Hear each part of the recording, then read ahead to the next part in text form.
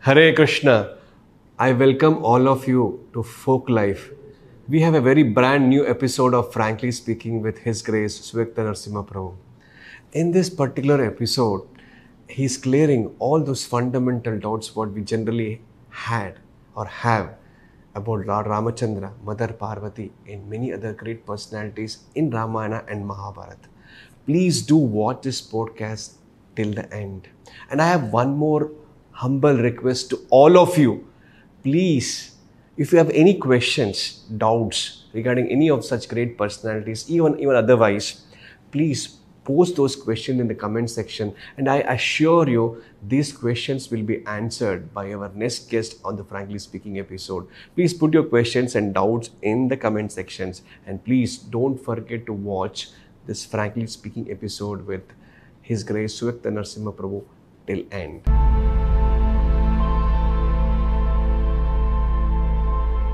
On popular demand, His Grace Suvyakta Narasimha Prabhu has agreed to give his valuable time for all of us folks. Welcome you, Prabhu, for once again. It's a privilege and honor to have you on Frankly Speaking once again. Thank you so much. Hare Krishna. The pleasure is all mine. Yeah. Prabhu, this time we would dwell into the most controversial topics per se. Say Mahabharata and Ramayana has been lifeline of the very Indian tradition, either politics or sports or any family disputes. We take Kurukshetra as examples, or Ramayana's example, or Ravana's example. So one of the primary question which the Indians at large or the world at large has is why Mother Sita had to go through what she had to go through. Even Lord Ramachandra, being the Supreme Lord, had made her go through those troubles and hardships. Why? Well, she had to be abducted by Ravana. She had to, for so many days, she had to spend in separation from her husband.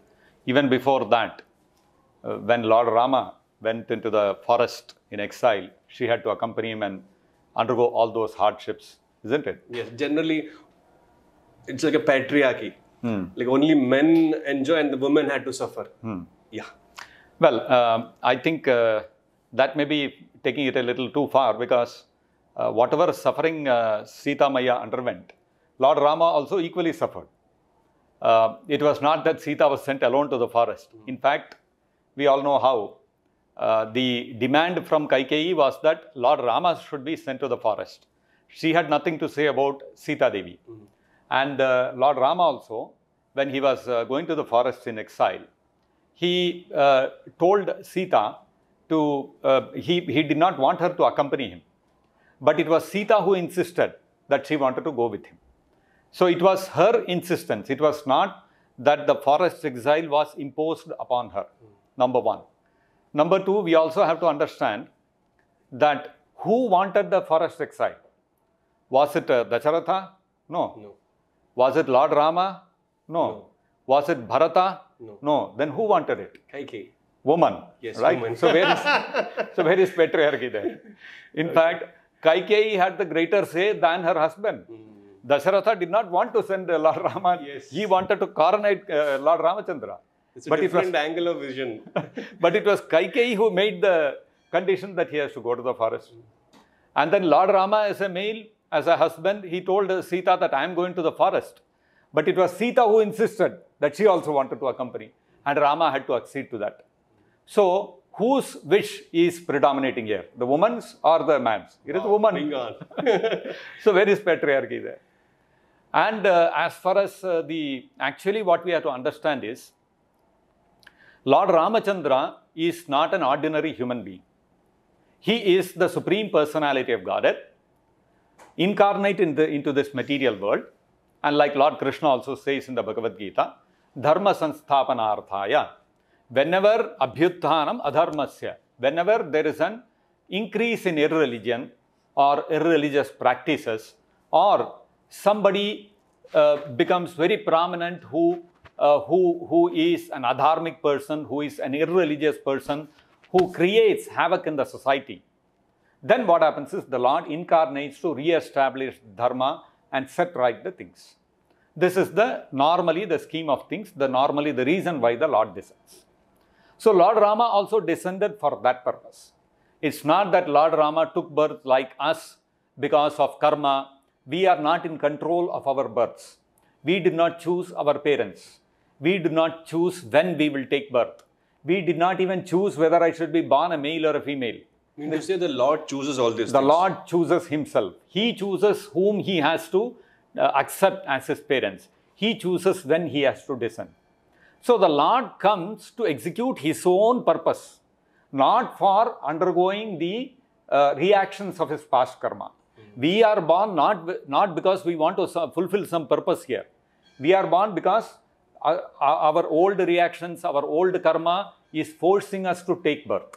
Isn't it? Correct. So the Lord descends not out of the force of karma and kala, out of the force of time and the reactions of one's activities, but he descends for his own purpose.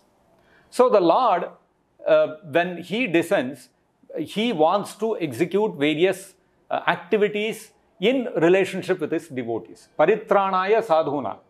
So both activities are there. When the Lord incarnates, he has to vanquish the demoniac people and the demoniac principles. At the same time, because this world is filled with not only demoniac people, it is also filled with devotees of the Lord. So the Lord comes first to exchange loving relationship with his devotees. If I have to interfere, yes. You said the purpose of the Lord. No, just to add a little catalyst into your question, answering. The purpose of the Lord was to make sure that Mother Sita had to go through those difficulties. She had to be put into difficult condition. She was pregnant. She was carrying when she was asked to go. Yes. So please continue. So yeah. So I will come to that. I'll come to that. I'm coming to that only. So what happens is the Lord comes to exchange a loving relationship with his devotees. And in the course of exchanging loving relationship with his devotees, he also vanquishes the demoniac people and principles. Now, we have to understand Lord Rama incarnated as the son of Dasharatha Maharaj in Ayodhya. Now, his devotees are not limited only to Ayodhya. Lord Ramachandra's devotees are there everywhere. Hanuman is waiting there in the south of India, waiting for Lord Ramachandra to come for him to render his services. Shabari is waiting for Lord Ramachandra. Kishkinda. Sugriva, Angada, Jambavan, they are all great devotees of the Lord. They are waiting to render some service to the Lord. Vibhishana, again a devotee of the Lord, he also wants to render service to the Lord. Okay. So how will the render engage them in his service? He has to create a situation where they get an opportunity to render service. Now, of course, again the question comes that if the Lord wants to take service from them, why not create a happy situation? A very happy, just like if I want to exchange some good activities with my friends, I don't create a fight. What I do, I throw a party, let us go to the movie, do something enjoyable. Correct. So why does Lord Ramachandra have to create a situation where Sita Maya is abducted and he is in so much pain, she is also in so much pain, and fighting, war, all these things. Why does he have to create all this? The Ramayana is full of such tragedies. Yes. Moment we know it's going to be happy, again tragedy. Moment again happy, that's tragedy. Exactly. So now the point is when the Lord, when Krishna, when he has to exchange a loving relationship with his devotees, he exchanges loving relationship with his devotees in the mood that they want to serve him. So what happens is, there are primarily 4 rasas, 4 mellows, in which a devotee exchanges loving relationship with the Lord. One is Dasya Rasa, the mood of servitude. So somebody likes to serve the Lord as his master. So there are personalities like Hanuman. Then there are those who want to act like the friend of the Lord, Sakhya Rasa, fraternal relationship. So there are various personalities who strike a friendship with Lord Ramachandra. Then there are those who want to serve the Lord in a paternal affection. So they, like Dasharatha Maharaj, Kaushalya, all these personalities, they want to serve the Lord in the mood of a parent. So the Lord gives them also an opportunity. And then there are personalities who want to serve the Lord in a conjugal mood, and that is how Sita Maya gets that opportunity. So the Lord engages in activities in the mood in which the devotees want to relate with him. You mean to say Mother Sita wants to enjoy conjugal relations in that such pain? Not exactly. I'll come to that also. Now, what happens is, personalities like Hanuman, Sugriva, Jambavan, they're all warrior personalities. When they want to serve the Lord, they don't want to come carrying one plate for the Lord, give one cup of water, serve some juice. That doesn't inspire them. What inspires is fight for the Lord. So the Lord has to create a situation where they have to express their love for Lord Ramachandra by fighting for him. So how to create that situation? And also simultaneously, you see, the Lord, when he descends, he doesn't fulfill only one purpose. He fulfills many purposes. The Lord also wanted to relieve the burden on the earth which had been created by Ravana. Ravana and all his cohorts. It was not Ravana alone. There were so many people, Kumbhakarna and others, who were also helping him. Now the Lord wanted to diminish the burden on the earth because of all these personalities. So what the Lord Ramachandra did, he created a situation where Ravana abducted Sita Devi, and it became an opportunity for all these devotees of Lord Ramachandra like Sugriva, Jambavan, Hanuman, all of them to express their love for Lord Ramachandra by engaging in that battle. You said Lord created the situation. Yes. And it means abduction of his wife was also created by the Lord in then? The opportunity was given. Ravana had the free will to not do it or to do it. When the situation is there, now if Ravana had decided not to abduct Sita Devi, the whole war would not have happened. But the Lord, you see, Krishna also in the Bhagavad Gita, he tells Arjuna, after giving all the instructions to Arjuna, at the end, what did Lord Krishna tell Arjuna? Yathe-ichchasi tatha kuru. Now I had to instruct you in whatever way I had to. Now I leave it to you what you want to do. So the Lord respects our free will. So when we speak of free will means the choice is in our hand whether we want to do the right thing or the wrong thing. In every situation, we have an opportunity to do a right thing or a wrong thing. Because Ravana had engaged in so many atrocious activities, naturally he took the wrong path. He misused his free will and he abducted Sita Devi. And so naturally that created the opportunity for Hanuman and all others to serve Lord Ramachandra. Now coming to the question, why Sita Devi had to become subjected to that, why she had to undergo that. Now the Lord, he wants to teach us multiple lessons through his personal life.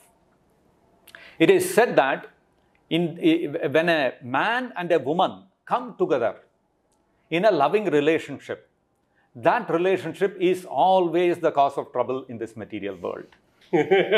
So the Lord, by his personal example and the example of Sita Devi, wanted to establish that relationship between a man and a woman in a conjugal relationship, whether licit or illicit, whether as husband and wife or lover or live-in relationship, whatever relationship it is bound to create misery. Is this the message of Ramayana? What do you mean to say? This is one of the messages. One of the messages. The Lord wants to teach us multiple things. One of the message.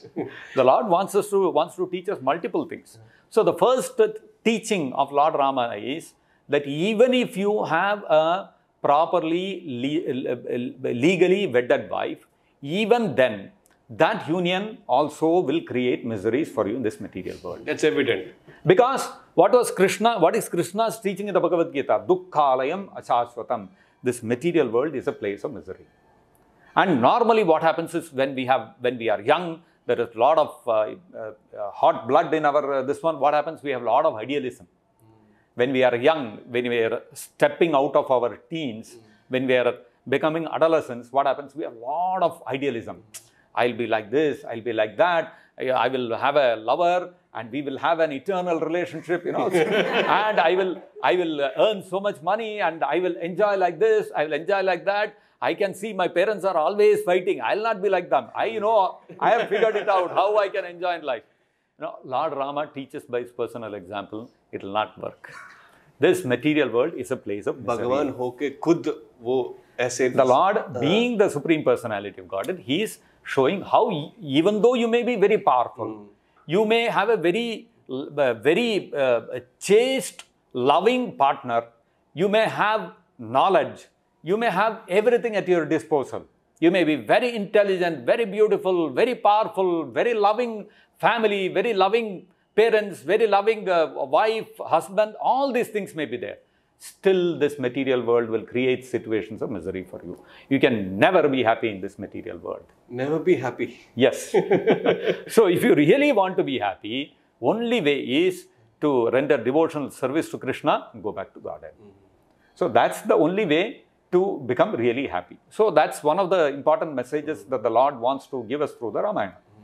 Now, another aspect of this pastime of Ramayana, what we have to understand is that when there is a conjugal relationship, when there is a relationship between a lover and a beloved or a husband and a wife, when they are together, when the two lovers are together, there is a certain kind of happiness in that relationship. Now, when two lovers go far apart and then there are many obstacles in the path of their coming together to meet again, and there is a long time gap between their meeting, when all those obstacles are removed, and when they both come back together, the joy of the relationship increases multifold. This is naturally the way how loving relationship develop. So the Lord Ramachandra, Sita Devi is his eternal consort. She is always with him. She can never be separated from him. So the Lord creates situations where there is separation, apparent separation created, and when they come back together, they enjoy greater happiness in that union when they come back together. You mean to say the intensity of separation is also a joyful experience for the Lord and the concept? It creates the bliss of joining together once again. You know, there is a yearning. When will I see my lover? When will I see my beloved? When will I get back to, with her or him again? So there is a rasa in that anticipation also. So when Lord Ramachandra is walking, he is going step by step towards Lanka. He is meeting Jatayu. He is meeting Hanuman. All this one by one, what is happening? He is coming closer and closer to achieving his goal of getting back Sita. Emotionally, like to the trees, to the plants. Have you seen Sita? Yes. So that is called viraha technically, the bliss of separation. So for the Lord, although in this material world, dukkhalayam asasvatam, every relationship is a cause of distress in this material world. When it comes to Lord Ramachandra and Sita, externally it might look like they are experiencing distress. But in reality, in the spiritual world, even those moments of distress actually create greater ecstasy. So there is a rasa in that separation also from the beloved, because that separation creates opportunity for an anticipation that soon I will meet my beloved, and that anticipation creates greater happiness than in actually meeting. This answers the question of Kerala story, where the Asifa asked this question, what kind of Lord he is looking for his wife? He can't protect his wife. The mood is expressed by, wonderful. Bro. It's not that the Lord is, he cannot protect his wife or he cannot search for his wife. He wants to give an opportunity for his devotees to serve him. If the Lord were to do everything by himself, actually, the Lord Ramachandra does not have to cross the ocean, go there, fight with Ravana. He doesn't have to do anything. Just by his will, Ravana will drop dead. Yes. Just by his will. You know, when Lord Ramachandra went to the shore of the ocean, there is a temple where Lord Ramachandra fasted. He fasted for a few days. I think 3 days. 3 days he fasted. So that place where he fasted, there is a beautiful temple of Lord Rama. And there they have inscribed, actually what happened was, Lord Rama sat there waiting for Sagara to come and give a way how to cross over the ocean and go to Lanka. Why he had to do that if he's a Lord? He wanted to take service from the Samudra, from Sagara. He wanted to give an opportunity for Sagara to serve him.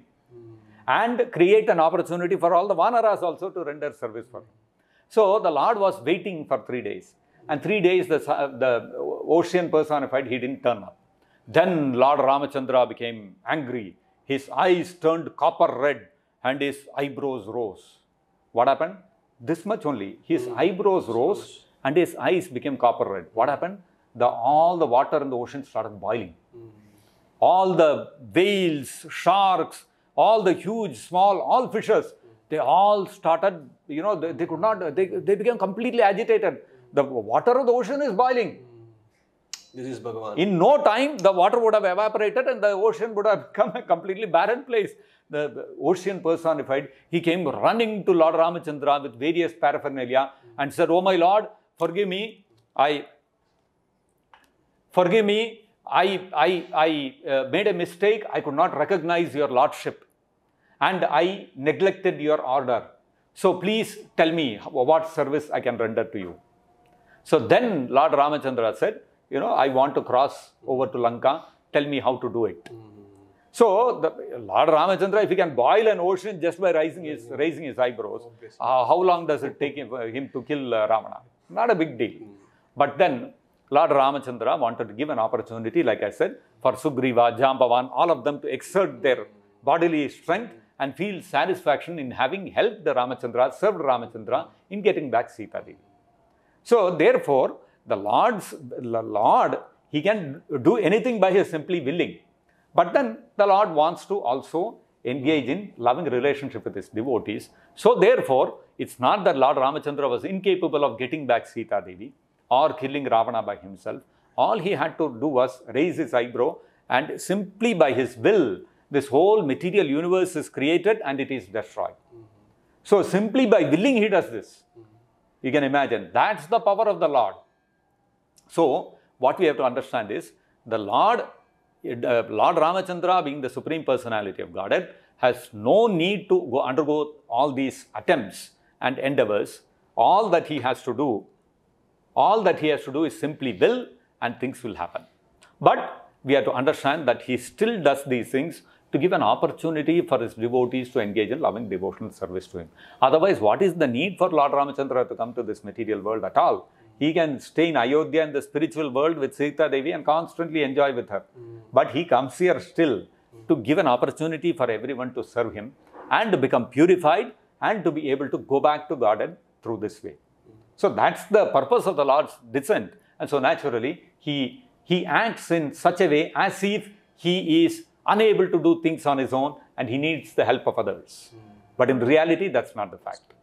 Mother Sita, I'm waiting for the answer. Why she had to go through the difficulties? Yes. So, like I mentioned, when the Lord has to perform all these different pastimes, naturally, Sita Devi is also part of the whole program of the Lord. And we have to also understand that Lord Krishna or Lord Ramachandra, they feel greater pleasure when their devotees are glorified. When Hanuman is glorified, Lord Ramachandra feels greater happiness. When the Sita Devi is glorified, Lord Ramachandra feels greater happiness. Now, the glories of a personality can be brought out when? Not in happy circumstances. The real character of a person is seen in how he handles difficult situations. If everything is joyous, everything is happy, then the real character of the person cannot be known. It is when there are difficulties that the real character of the person comes shining forth. We look at Prahlad Maharaj. How much difficulty he had to undergo. The Pandavas, they had to undergo so much difficulty despite being great devotees of the Lord. So, but then the Lord has a plan. He knows that what level of difficulty, what level of distress his devotees can undertake. They are capable of undertaking. And he wants to demonstrate to the world that despite such great difficulties, how his devotees are always devoted to him. They never for once is their faith shaken even by a millimeter when they undergo all kinds of distressful conditions. Sita Devi, despite going through so much turmoil and distress, never once did her heart, even for a second, forget Lord Ramachandra's lotus feet. So that's the glory of Sita Devi. Today, why Sita Devi is revered so much, glorified so much? Because she underwent all those distressful conditions, and because of that, her name is glorified like this. So, in participating in the Leelas of the Lord, in the pastimes of the Lord, she has to play a certain role, and she plays that role to perfection. Not only that, in playing that role, whatever difficult situations come out, in that Agni Pariksha, yes, those kind of situations come. When those things come, that is when the real character of the person shines forth. And that is what the Lord also becomes happy about. I also heard that in Kurma Purana, Mother Sita was actually not abducted. It was Chaya Sita or Maya Sita. What is the story about it? Well, actually, that story is related to the Agni Pariksha, what you were asking also. So generally, we get this question that why Lord Ramachandra subjected Sita Devi to the Agni Pariksha. So this is a male chauvinistic, all those kind of things. First of all, the point is that Lord Ramachandra never asked Sita Devi to undergo Agni Pariksha. Oh, is it? Did he ask her? Oh. I'm asking you. You think he asked her? Generally, the understanding that is the biggest lie you have come across. Oh. I'll come to that later. Now, what exactly happened? I'll come to that later. Now, actually, Chaitanya Mahaprabhu, 500 years ago, he was staying after sannyas, after he took sannyas in 1510 AD, he was staying in Jagannath Puri. And he went on a tour of different places, Vrindavan and other, Prayag and South India for about 6 years. So during that time, Chaitanya Mahaprabhu came to South India. And when he came to South India, Chaitanya Mahaprabhu visited Ahobilam, that is in Andhra Pradesh and various places like that. He also came to Tamil Nadu. In Tamil Nadu, Chaitanya Mahaprabhu came to Madurai. In Madurai, there is a river which is today known as Vaigai. Those days it used to be known as Kritamala. So Chaitanya Mahaprabhu came to Madurai and he took bath in the Vaigai river. And normally, wherever Chaitanya Mahaprabhu would go, he would stay in the house of some Brahmana, because Brahmanas, those days, all the Brahmanas would have Salagrama Sila, and if he stayed in the Brahmana's house, he can get Vishnu Prasadam. So that was his intention. In Madurai, he came across one Brahmana, elderly Brahmana by the name of Ramadasa Vipra. This Ramadasa Vipra, he invited Chaitanya Mahaprabhu, you are a sannyasi, because those days, wherever a sannyasi would go, any grihastha, he would invite him to his house and make him stay there, and as long as the sannyasi stayed, he could, all his necessities would be taken care of. So this Ramadasa Vipra invited Chaitanya Mahaprabhu, why don't you come and stay with me? Chaitanya Mahaprabhu came and stayed with him. In the morning, Chaitanya Mahaprabhu went to Vaigai to take bath, and he came back by about noon time to Ramadasa Vipra's house. Now when Ramadasa Vipra's house, Chaitanya Mahaprabhu came, he asked him, what time is prasadam? Ramadasa Vipra replied, Lakshmana has gone to the forest to get the roots and vegetables from the forest. After he comes back, Sita Devi will cook, and after that we can all have prasadam. He was so much absorbed in Lord Rama's pastimes, he was meditating constantly on all those activities of Lakshmana, Sita Maya, Ramachandra, that he was thinking, he was so much absorbed that he was actually practically in that Leela. So he was thinking, Lakshmana has to come back with all the vegetables, otherwise how cooking can happen, how Sita Maya can cook. Chaitanya Mahaprabhu also became very happy when he heard this. Oh, this devotee is so absorbed in Rama's Leela that he has forgotten his current reality, the material reality that he is in. He is practically living with Lord Ramachandra. Chaitanya Mahaprabhu was very happy. 12 o'clock became 1 o'clock, 1 o'clock became 2 o'clock, 2 o'clock became 3 o'clock. Nothing is happening. Then suddenly, this man got up. Oh, Lakshmana has come back, and fatafat he did some cooking, offered to Shalagram Shila, and then offered the prasadam to Mahaprabhu. Mahaprabhu also very happily honored that prasadam. Then after that, Mahaprabhu saw this Brahmana, Ramadasa Vipra, he was sitting quietly in one place and he was crying. Mahaprabhu asked him, why don't you have your prasadam? He said, how can I have prasadam? That wretch, that Asura Ravana, he has kidnapped Sita Maya. And how I am not able to digest how that fellow, he can touch the body of Sita Maya. I am not able to digest it, and this is giving me so much pain that I want to go and commit suicide. I don't want to eat. And so like this, he was fasting and refusing to eat. Then Chaitanya Mahaprabhu spoke to him, convinced him, and managed somehow to make him eat. Otherwise, he would have left his body. And Chaitanya Mahaprabhu told him, don't worry. The Lord has his purposes behind all these things, so don't worry. And Mahaprabhu managed to convince him. And then Mahaprabhu went further down south on his pilgrimage. And then Mahaprabhu went to different places. Then finally he went to Dhanushkoti, and then he came to Rameswaram. In Rameswaram, when Chaitanya Mahaprabhu came, some Brahmanas were sitting and they were reciting the Kurma Purana. And when they were reciting the Kurma Purana, Chaitanya Mahaprabhu also sat there and he started hearing them. And in the course of hearing the Kurma Purana, they recited 2 verses, which when Chaitanya Mahaprabhu heard, he became very happy. And he immediately told someone to note down, to copy those 2 verses and give it to him. Because in those days, there was no scanning, there were no photocopy machines, all those things were not there. The system used to be, there used to be people who were experts in writing. They would make copies of all these scriptures. And like Bhagavad Gita, Bhagavatam, how do we have multiple copies of all these things today? Because those people would, in palm leaves, they would keep writing copies and they would keep giving it to people who wanted it. Chaitanya Mahaprabhu got someone to copy those 2 verses onto a palm leaf and he took it with him. And Chaitanya Mahaprabhu went back to Madurai and he went to that Ramadas Vipra and he showed him these 2 verses. So what were those 2 verses? Sitaya Radito Vaghnis Chaya Sitam Aji Janat. Sita Devi, the Kurma Purana is saying, Sitaya Aradhitaha Vaghnihi. Vaghni means Agni, the fire.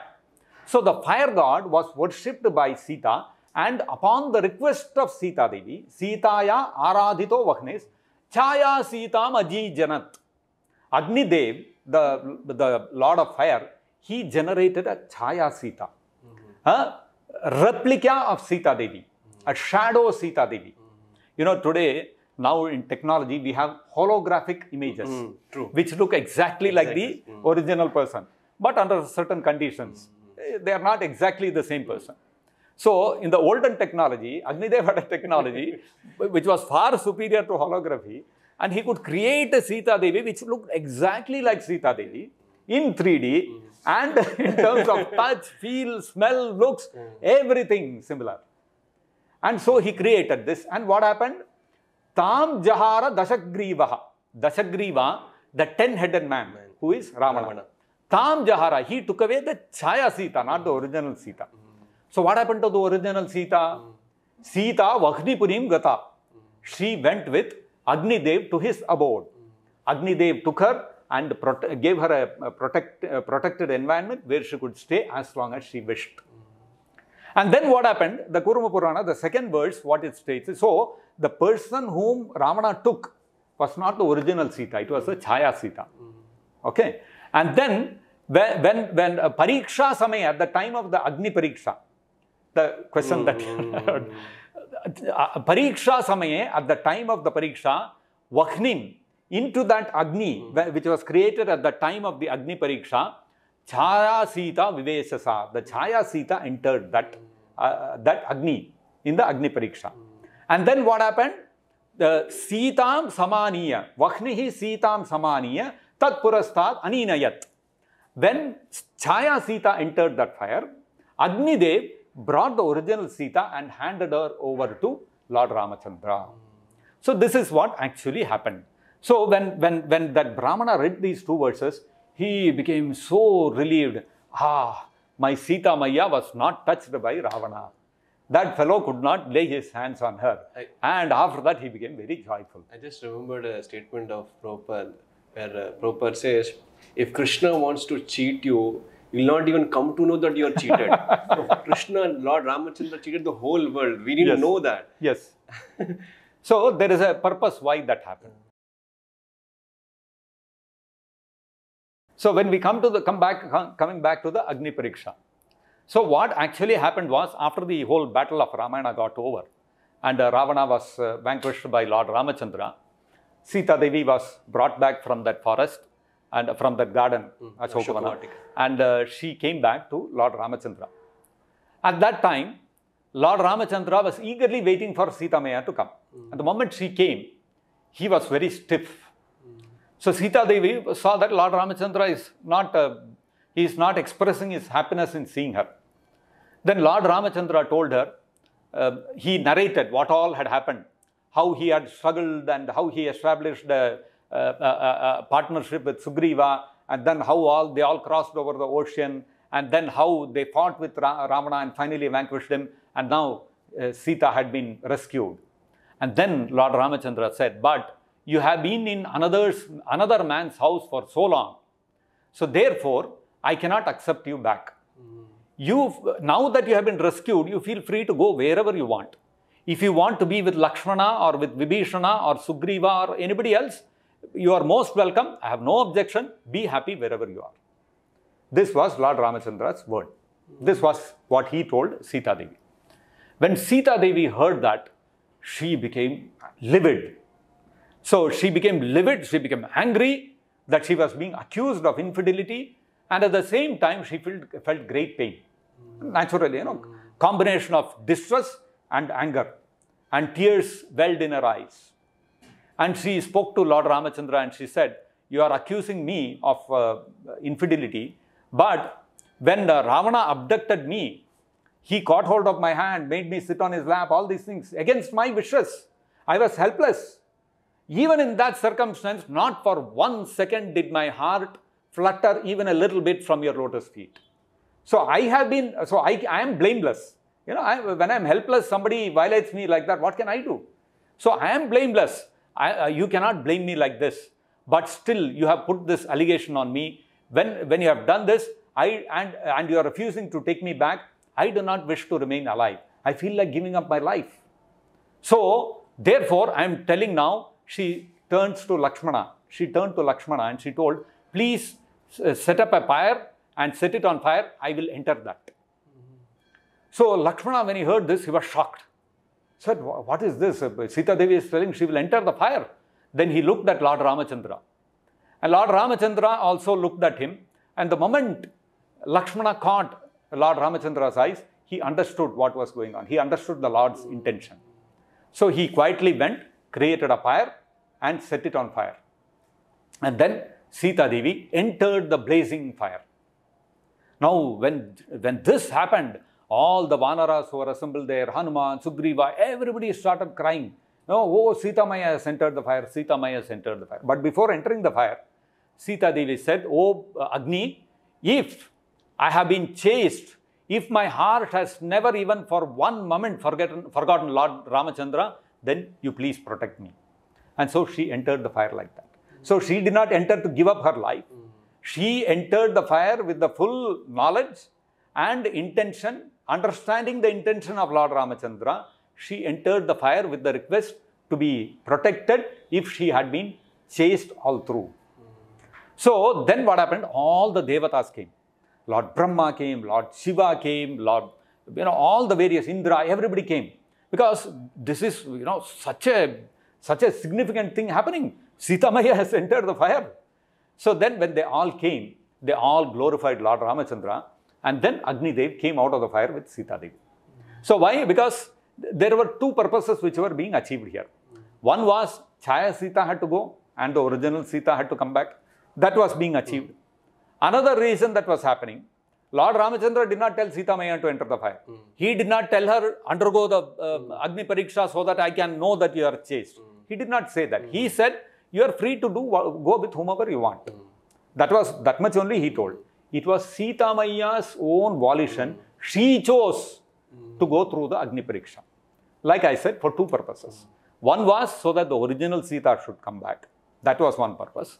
Another purpose, when Sita Maya came out of the fire, Agni Dev proclaimed to everyone that Sita Maya is pure, she is completely chaste, and she is spotless, her character is spotless. So at that time, Lord Ramachandra spoke to Sita Devi, and he explained in the Ramayana, the Valmiki Ramayana, this is recorded. Lord Ramachandra explained why he behaved rudely with Sita Devi.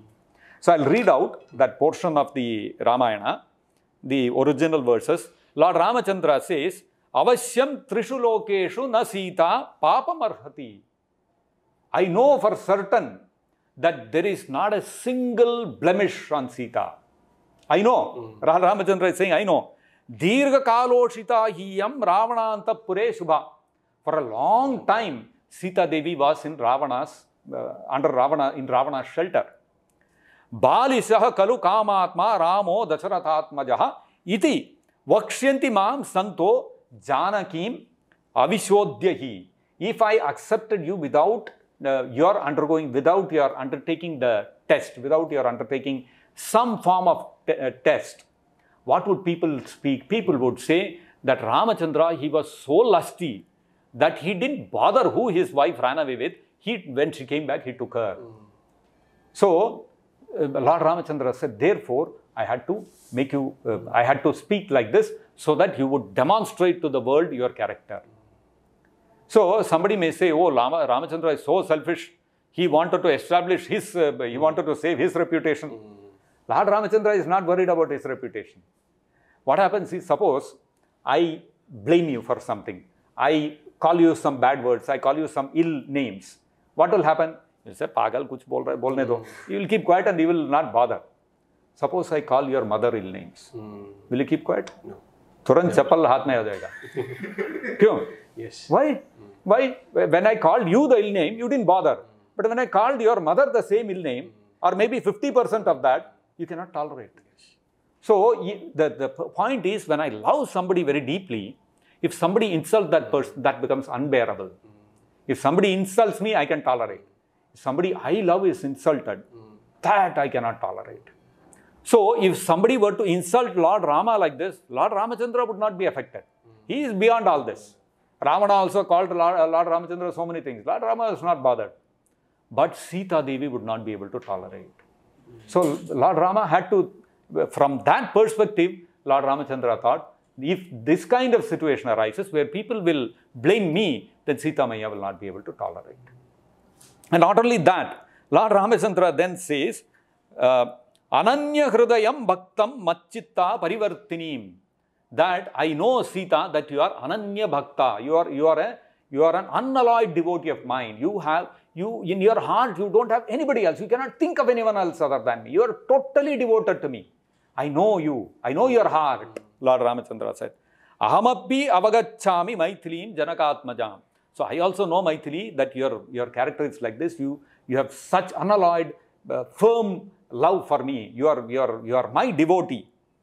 Then Lord Ramachandra says, Pratyartham tu lokanam trayanam satya samshrayaha. The word pratyayartham, the word pratyaya has multiple meanings. In Sanskrit, every word will have multiple meanings. According to the context, the meaning has to be understood. So here in this context, when Lord Ramachandra is saying, Lokanam Trayanam, Pratyaya Artham, he said, at the same time, I wanted your fame to spread unlimitedly and forever, eternally, your fame should be established in the three worlds. And therefore, I spoke like this. So Ramachandra had two things in mind. By speaking strongly to Sita Devi, one is Sita Devi would undertake to prove herself, her own great character, which would prevent people from talking ill about Lord Ramachandra, which would save Sita Maya from that pain, and simultaneously it would increase the glory of Sita Maya. And like I said earlier, the Lord is the most happy when his devotees are glorified, rather than himself being glorified. So this is, and then further, what happened was, after this, Lord Shiva came before them and he showed them, Dasharat Maharaj is with Indra and he has come to see you. Because after Dasharat Maharaj passed away, he went to Indraloka. Then Dasharat Maharaj also came, and all the Devatas came, he also came down. And he spoke to Lord Ramachandra and he spoke to Sita Devi. He said, "Oh Putri, oh my daughter, please don't get angry with Ramachandra." So he said, Kartavyo na to Vaidehi Manush Manyus Tyagam Imam Prati. This is Dasharatha speaking. So this is Dasharatha speaking. He said, "Oh Vaidehi, please don't get angry with Lord Ramachandra. You already got angry, please give up your anger towards him." Why? Ramena tvad vishuddhyartham kritametad hitaishina. Rama is hitaishina. He wanted your welfare. Therefore he spoke like that. For what? Vishuddhyartham. Now again, the word vishuddhyartham has to be understood in the context. Normally when you say vishuddhyartham, somebody may say it is for your purification. But Lord Ramachandra already said that she is already pure. Agnidev said, you are already pure. So it's already established she is pure. What purification will you do for somebody who is already pure? So Vishuddhyartham, you have to understand in this context that this is for establishing your purity. So that people understand that you are completely pure. Your character, your spotless character, people have to understand. To establish your spotless character, Hitaishinaha, Lord Ramachandra, wishing your welfare, he acted like this. Kritam yatte anyanarinam yashohi abhibhavishyati. So, by doing this, what Ramachandra has established, anyo narinam yashaha, no other woman can become as glorious as you. So, this is what Lord Ramachandra achieved by this. So, there are multiple things in this. Whenever the Lord does anything, the Lord achieves multiple things by this. The Lord sent back Chaya Sita, he would not touch Chaya Sita. Because Lord Ramachandra is Ekapatni Vrata. For him, only the original Sita. So he refused to even touch the Chaya Sita who came. So she had to go into the Agni, original Chaya Sita has to come. So he could have declared to the world, this is Chaya Sita, send her back, bring original Sita. Then the original Sita's glory would not have been established. So he wanted to send back the Chaya Sita, get back the original Sita, and also establish her glory in such a way that no other woman could compete with her in character, in spotless character. So all these things Lord Ramachandra established. And in fact, interestingly, what happens is when Sita Devi, when Lord Ramachandra spoke to Sita Devi very harshly, she asked Lord Ramachandra one question, which all of us should ask ourselves. She asked, oh Lord Ramachandra, if you wanted to reject me, why did you have to undergo all this war with Ravana? When you sent Hanuman, you could have sent word with him that you have rejected me and I would have given up my life there and then. No more need of any war. You didn't have to take all this trouble. After undergoing all the trouble, crossing the ocean, building a bridge of stones, fighting with Ravana and his whole Kumbhakarna and his whole army, and taking so much risk. After all that, finally, you did all this to reject me? That is the question she asked Lord Ramachandra, but Lord Ramachandra was silent. Why? Because if he responded to that, then the whole thing would be out. So he did not respond to that question. That was revealed in the Kurma Purana. No, this is in the Ramayana. Okay. So we also have to ask ourselves, if Lord Ramachandra wanted to insult Sita Devi and he had a doubt on her character, he didn't have to fight the battle with Ravana. He could have sent a message with Hanuman, forget it, I've rejected you. And you stay with Ravana. Some word he could have sent and she would have given up her life over. So the very fact that Lord Ramachandra did not give up was because he knew the spotless character of Sita Devi. And to avoid a situation where Sita Devi's heart would be distressed because somebody would put a allegation on Lord Ramachandra that he was so lusty after Sita that he didn't bother about whether she was with another man or something like that. To avoid the distressful condition to Sita, Lord Ramachandra created that kind of situation, and to glorify Sita Devi and to bring back the original Sita. So many things Lord Ramachandra achieved by this one act. So first of all, Lord Ramachandra did not choose that she has to undergo Agni Pariksha. It was Sita Mayya's choice. Number two, the intent, the purpose, the intent of behind any activity is what really determines whether the act is right or wrong. For example, the act of killing. I may say killing is a wrong activity. How can anybody kill anybody else? Right? If I were to kill someone here, what will happen? Police will come, the judiciary will pass a sentence, they may even give me a death sentence. Not acceptable. Same person, if I go to the border and there is a war with a neighboring country, with an enemy country, and I kill not one person, 20 people I kill, what will happen? Highest gallantry award. I will be awarded for that. The whole country will glorify me. Newspapers will come and click photograph and say, oh, this man, such a great hero. Same, if I come and murder someone next to my house, what will happen? I will be made a villain. So the intent behind that activity is what determines whether that activity is good or bad. The intent of Lord Ramachandra in his act was not to establish his superiority over Sita Devi or to satisfy himself that Sita Devi is pure. That was not his intention. If that was his intention, then we could have questioned him. That was not Lord Ramachandra's intention. Lord Ramachandra's intention was, in the future, if somebody were to put any allegation against me, Sita Devi will be destroyed. Let that not happen to her. That was number one. Number two, Sita Devi should be so much glorified that no other woman should be able to compete with her. That was Lord Ramachandra's intent. So if you look at all these things, and Lord Ramachandra want to give up the Chaya Sita and get back the original Sita. So all his intentions, in all these intentions of Lord Ramachandra, he was never in the center. He had no personal consideration. All his thoughts were for the welfare of Sita Devi. That's why Dasarath Maharaj said, Hitaishinaha. He is thought only of your welfare. He has not thought about himself. Oh. So therefore, you cannot put any blame on Lord Ramachandra.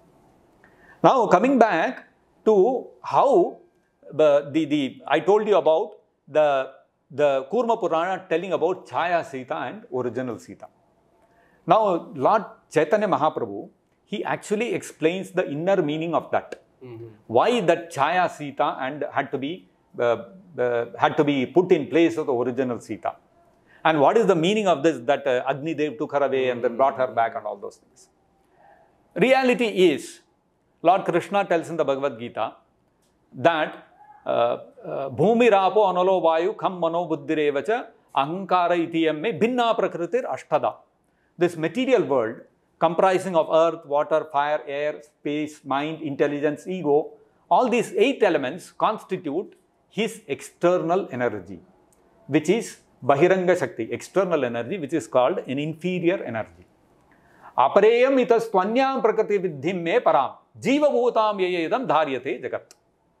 So, there is another prakriti, another energy of Krishna, which is superior energy, which is his internal energy, which are the living entities. So, the living entity, the spirit soul, is a higher, superior energy compared to dead matter. Why? Because living entities have consciousness, dead matter does not have consciousness. This is the main difference. Now, our body, the body that we possess, the body that we are occupying, is made of these 8 elements. Earth, water, fire, air, space, mind, intelligence, ego. Gross body, subtle body, combination of this becomes the residence for me as a spirit soul. Now, what happens is, when we reside in this body, the way we perceive this material world is through this gross body. I have to use my eyes to see form. I have to use my ears to hear sound. I have to use my nose to smell something. I have to use my tongue to taste something. I have to use my skin to touch something. So these are my 5 Gyanendriyas. And these 5 Gyanendriyas, form, taste, sound, smell, touch. These 5 things are what these senses can absorb. They can perceive. Whatever I see in this material world, it has to be reduced to one of these 5 things, one or more of these 5 things for me to be able to perceive it. If it is not within the purview of these 5 things, I cannot perceive it. For example, let us say there is one copper wire lying here. Let us say there are 2 copper wires lying here. Okay. Now, one of them is connected to the switch, and the switch is switched on and it is charged. The other wire is simply lying idle. Now, when you look at the form of the 2 wires, can you make out which one has electricity, which one doesn't have electricity? Not possible. You cannot. Because, why? Because electricity does not have form, it does not have taste, it does not have touch, it does not have smell. None of these things are there in it. Right? So, now, if I go and touch that dead wire, I will not feel anything. Yes. Now, you go and touch that live wire. I know electricity is there. I would not recommend anybody to do it. But that's otherwise I have to put a bulb. And when the bulb glows, in one wire the bulb will not glow, in the other the bulb glows, I can wonder, oh yes, there is electricity. That is a safer way of doing it. So either I have to reduce that electricity to my touch or to a form which I can see in the form of the bulb glowing. So anything in this material world, unless I reduce it to one of these 5 elements, I cannot perceive it. And there are many things like electromagnetic radiation, which I cannot perceive with any of these things. Only when its symptoms are manifested in terms of one of these 5 objects, then only I can perceive that, oh, something called electromagnetic radiation exists. Otherwise, I cannot touch, I cannot see, I cannot perceive electromagnetic radiation or ultraviolet rays. So many things are there like this. So the spirit soul, the Atma that is there and consciousness that is there, is similarly beyond the purview of these 5 objects. So there is no way I can perceive. There is no way I can perceive the spirit soul. But I can perceive the spirit soul by its absence. Suppose I am right now sitting here speaking, you are able to hear me, all these things are going on. And one fine day I will die. When I die, the form that you are seeing, which you are assuming is me, will still be there. The body is still there. But what will you say? Oh, Prabhu left. What to do? He has gone. He left all of us. Where did I go? Body is still there. The same eyes, nose, ears, hands, legs, everything is there. That means you are not able to see the person within the body. You are seeing this body, but you are not seeing me who am within this body. Why? Because the spirit soul is made of the higher energy. Aparayam vitastu anyam prakritim vidhi. So the superior energy cannot be perceived by the lower energy. All the senses that I have now, my eyes, ears, nose, etc., they are made of the lower energy. So I cannot perceive the spirit soul. So the internal energy of the Lord cannot be perceived by the external energy. But when I am talking, when I am saying something, you are able to hear and perceive my presence. That is because that sound is generated by the spirit soul. So my speaking is a symptom of my existence. And when I die, the body, the tongue, everything will be there. Throat, everything will be there. But I will not be able, the body will not speak. So by that symptom, you can understand the person is not there. Yeah. So to perceive yourself, to be able to see yourself, it is not possible in this world. You can look at yourself in the mirror and you can see the body, but that's not you. So in fact, your whole life you would not have seen yourself. When you are a small child, you look at yourself in the body, in the mirror, you would have thought, I am a small boy, I am a small boy. Whole life, I have not seen myself.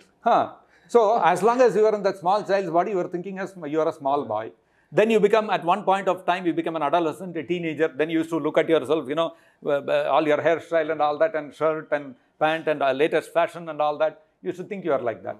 Then you become a middle-aged person, you start thinking you are a middle-aged person. So are you the child? Are you the young guy? Are you the middle-aged person? Are you the old man? What are you? Different times, my body changes, I identify myself with that. So factually, I have not been able to see myself. Forget about seeing others. I am only seeing the external body, which is anyway something which will leave and go one day. So the point is that the superior energy cannot be perceived by the inferior energy, either by touch, by sound, by form, by taste, by smell. It cannot be perceived in any way. This is the reality. Now what happens is Sita Maya is completely the internal energy of Lord Ramachandra. And what is Ravana? Ravana is a person who is completely in the bodily concept of life, absorbed in thinking I am the lower external energy of the Lord. I am the inferior energy of the Lord. So such a person who is completely dependent upon the inferior energy for his perception of the outside world, he cannot perceive, he cannot even see Sita Maya. Not possible unless she wills it. So it is not possible for Ravana to abduct Sita Maya, to touch her, to see her. It's not possible. I was wondering why you was telling the soul and Atma concept. Now I understood. That's the reality. Therefore, the original Sita Maya had to be replaced with a Chaya Sita whom Ravana could see, touch and abduct. Insider information. So this is the confidential understanding of the pastime of Sita Maya being abducted by Ravana and how the whole Agni Pariksha happened. So you see, it has got a very profound meaning to the whole incident. You cannot trivialize it by comparing it with ordinary mortals. How we would behave with one another. You cannot do that. Over and above that, you have to understand one more thing. Lord Ramachandra is the Supreme Personality of Godhead. His act of crossing the ocean by building a bridge of floating stones, can anybody imitate it? Never. Not possible. Not possible. The Lord Ramachandra, he attacked the Lanka, which had the most advanced military strength at that point of time. Ravana's army was very formidable. It was, even the Devatas could not defeat him.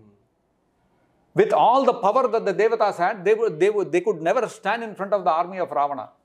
And Ravana's army was equipped not only with the latest weapons, he had such great commanders in his army. His own son, Kumbhakarna, and so many others. They were all such powerful warriors. What did Lord Ramachandra have on his side? He, Lakshmana, two brothers, rest were all monkeys.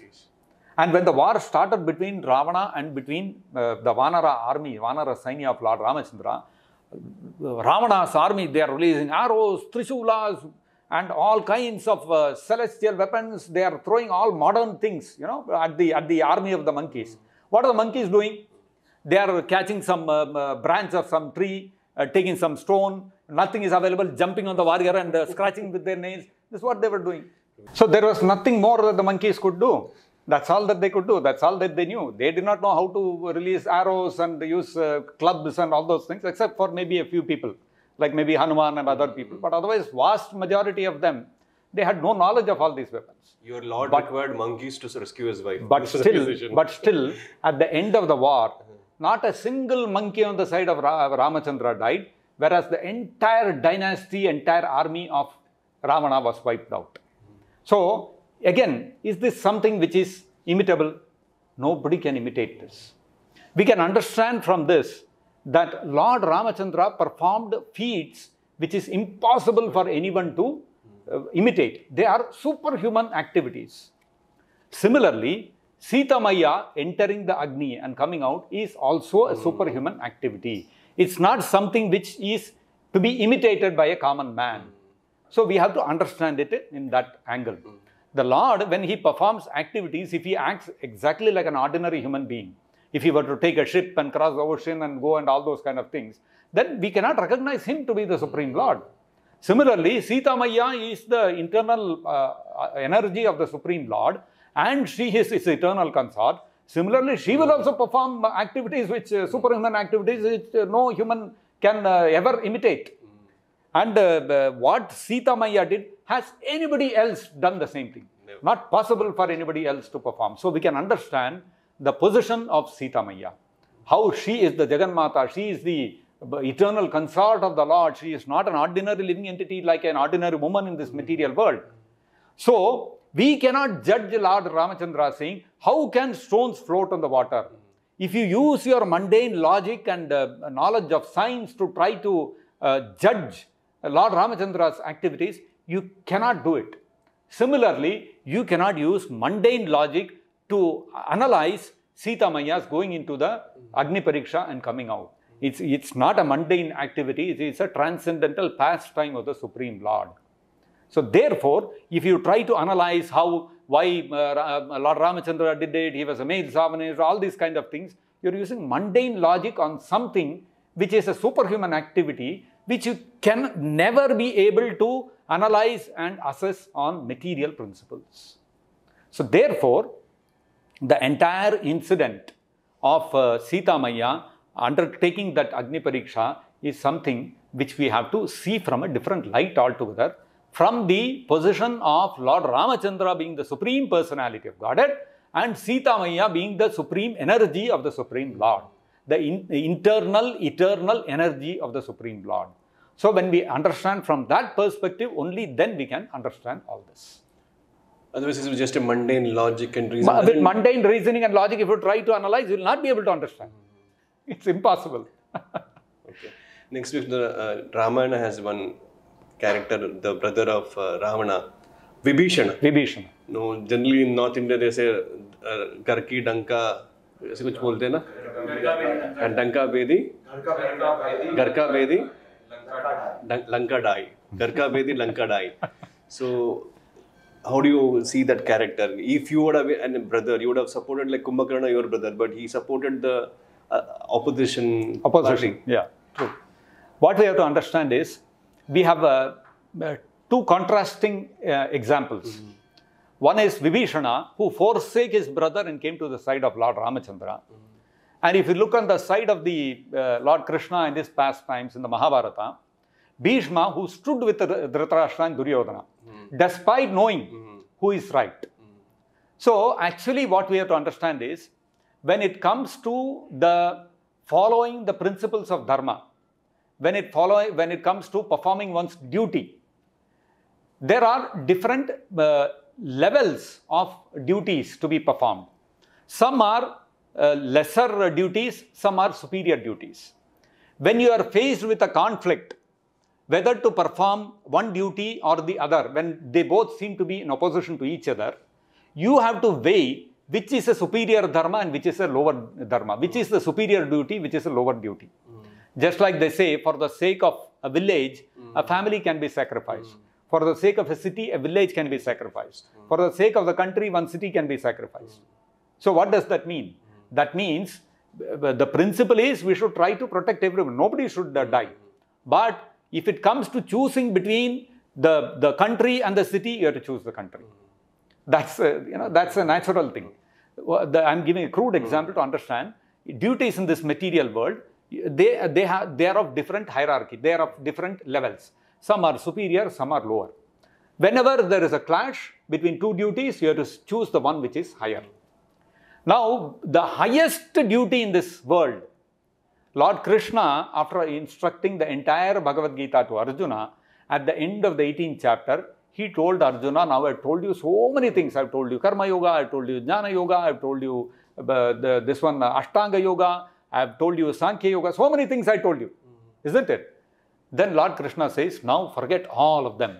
Shrinume paramam vachaha, listen to my ultimate final instruction. What you have to do. I have told you so many things. Now I am telling you what you have to do. This is the ultimate thing. Rest, everything else is secondary. What is that? Krishna says, Sarva dharman parityajya. Give up all these dharmas, all other duties. Mam ekam saranam braja. You surrender only unto me.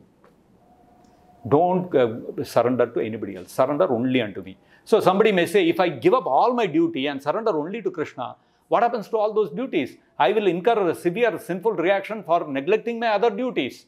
There are duties towards my parents, there are duties towards my country, there are duties towards devatas, towards the rishis, towards other living entities, towards my relatives, towards my family. So many duties are there to perform. So if I give up all of them and surrender only to Krishna, what will happen to me? Krishna says, Ma chuchaha, don't worry about other things. Aham tvam sarva papebhyo mokshayishyami. I am relieving you, if you are surrendering unto me fully now, I am relieving you of your obligation to perform all other duties. You will not be affected. So Vibhishana, what did Vibhishana do? Vibhishana followed this principle. He decided to surrender fully to Lord Ramachandra, keeping aside all other duties, his duties towards his country, towards his brother. He gave up all that and said, the Supreme Lord Ramachandra has come. All these duties are secondary. Highest duty is to surrender to him. And therefore, Vibhishana went and surrendered to him. What the case in regard to Bhishma? He didn't apply this dharma? Bhishma's case is different. I'll come to that. Now, when you have brought up this question of Vibhishana, another interesting aspect I want to tell you. When Vibhishana came to Lord Ramachandra and wanting to surrender to him, at that time, all the Sugriva and all other Vanaras got together and told Lord Ramachandra, please don't accept him. Vibhishana, after all, he is an asura. We don't know what he is going to do. Whether he may be a traitor, he may come to spy upon us. It could be anything. He may have come for a different motive. So don't accept him. At that time, Lord Ramachandra told one thing to all of them. He said that Sakrideva prapanno yes tavasmiti yachate. So if somebody comes and tells me even once that, oh my Lord, I am yours, then Lord Ramachandra says, Etad vratam mama, this is my vow.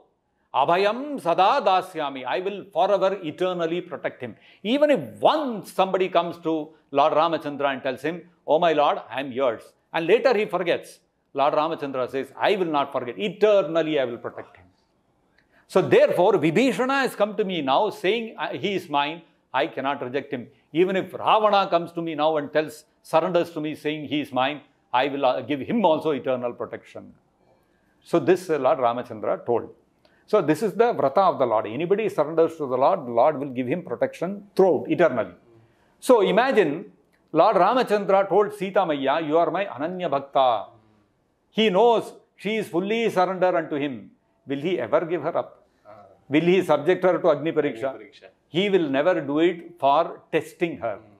It is for the outside world, to establish her name. It is for her own good that Lord Ramachandra did that. If by following the Ramayana's principles of relationship with their brother, husband, wife, mother, father, it's applicable for the common populace, how they have to lead their lives, or is it at a transcendent plane? Oh, it's for the Lord, this is how they behave, what's in for me, how should I conduct my life? Is it also for the common masses?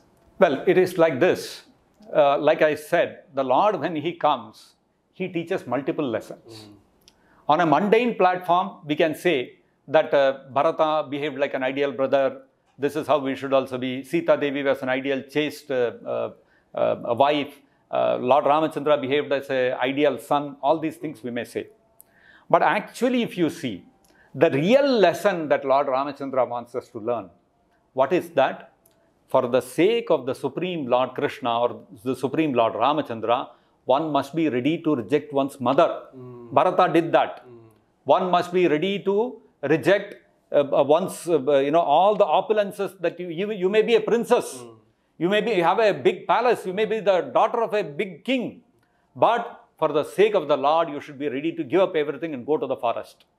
So, these are the examples which are set by the personalities, whether it is by Hanuman or by Vibhishna. Vibhishna was ready to give up his own brother and his own kingdom for the sake of the Supreme Lord. So, what we are getting is the real essence of the Ramayana is Sarva Dharman Parityajya Mamekam Sharanam Vraja. Aham Tvam Sarva Papebhyo Mokshishyami Mashuchaha. If you really want to understand the Ramayana, this is the lesson Lord Ramachandra wants you to learn. Okay. So, Ramayana to ho gaya, Prabhu. Any other controversial thing which comes into existence is in Mahabharata, where even now there are movies and serials made again and again on how Karna was put into difficulty. He was unnecessarily put into those challenges. He doesn't deserve that what he went through. So it is seen in another sense. Yeah, it all begins with saying that Draupadi in that Swayamvara, she said, she insulted Karna saying, I will not marry a Shudra. Actually, what did Draupadi say? Draupadi said, Naham varayami Sutam. The word Suta does not mean Shudra. Okay. So what happens is Suta refers to... doesn't refer Shudra. No, Suta refers to charioteer. Charioteers are those people in those times who used to be of mixed varna. If a Kshatriya is of a mixed varna, he becomes a charioteer, not a Shudra. Shudra will make he'll be a carpenter, he'll make the chariot wheel, everything. But he will not have the guts to go into the battlefield and ride because when you go into the battlefield, Kshatriya means what?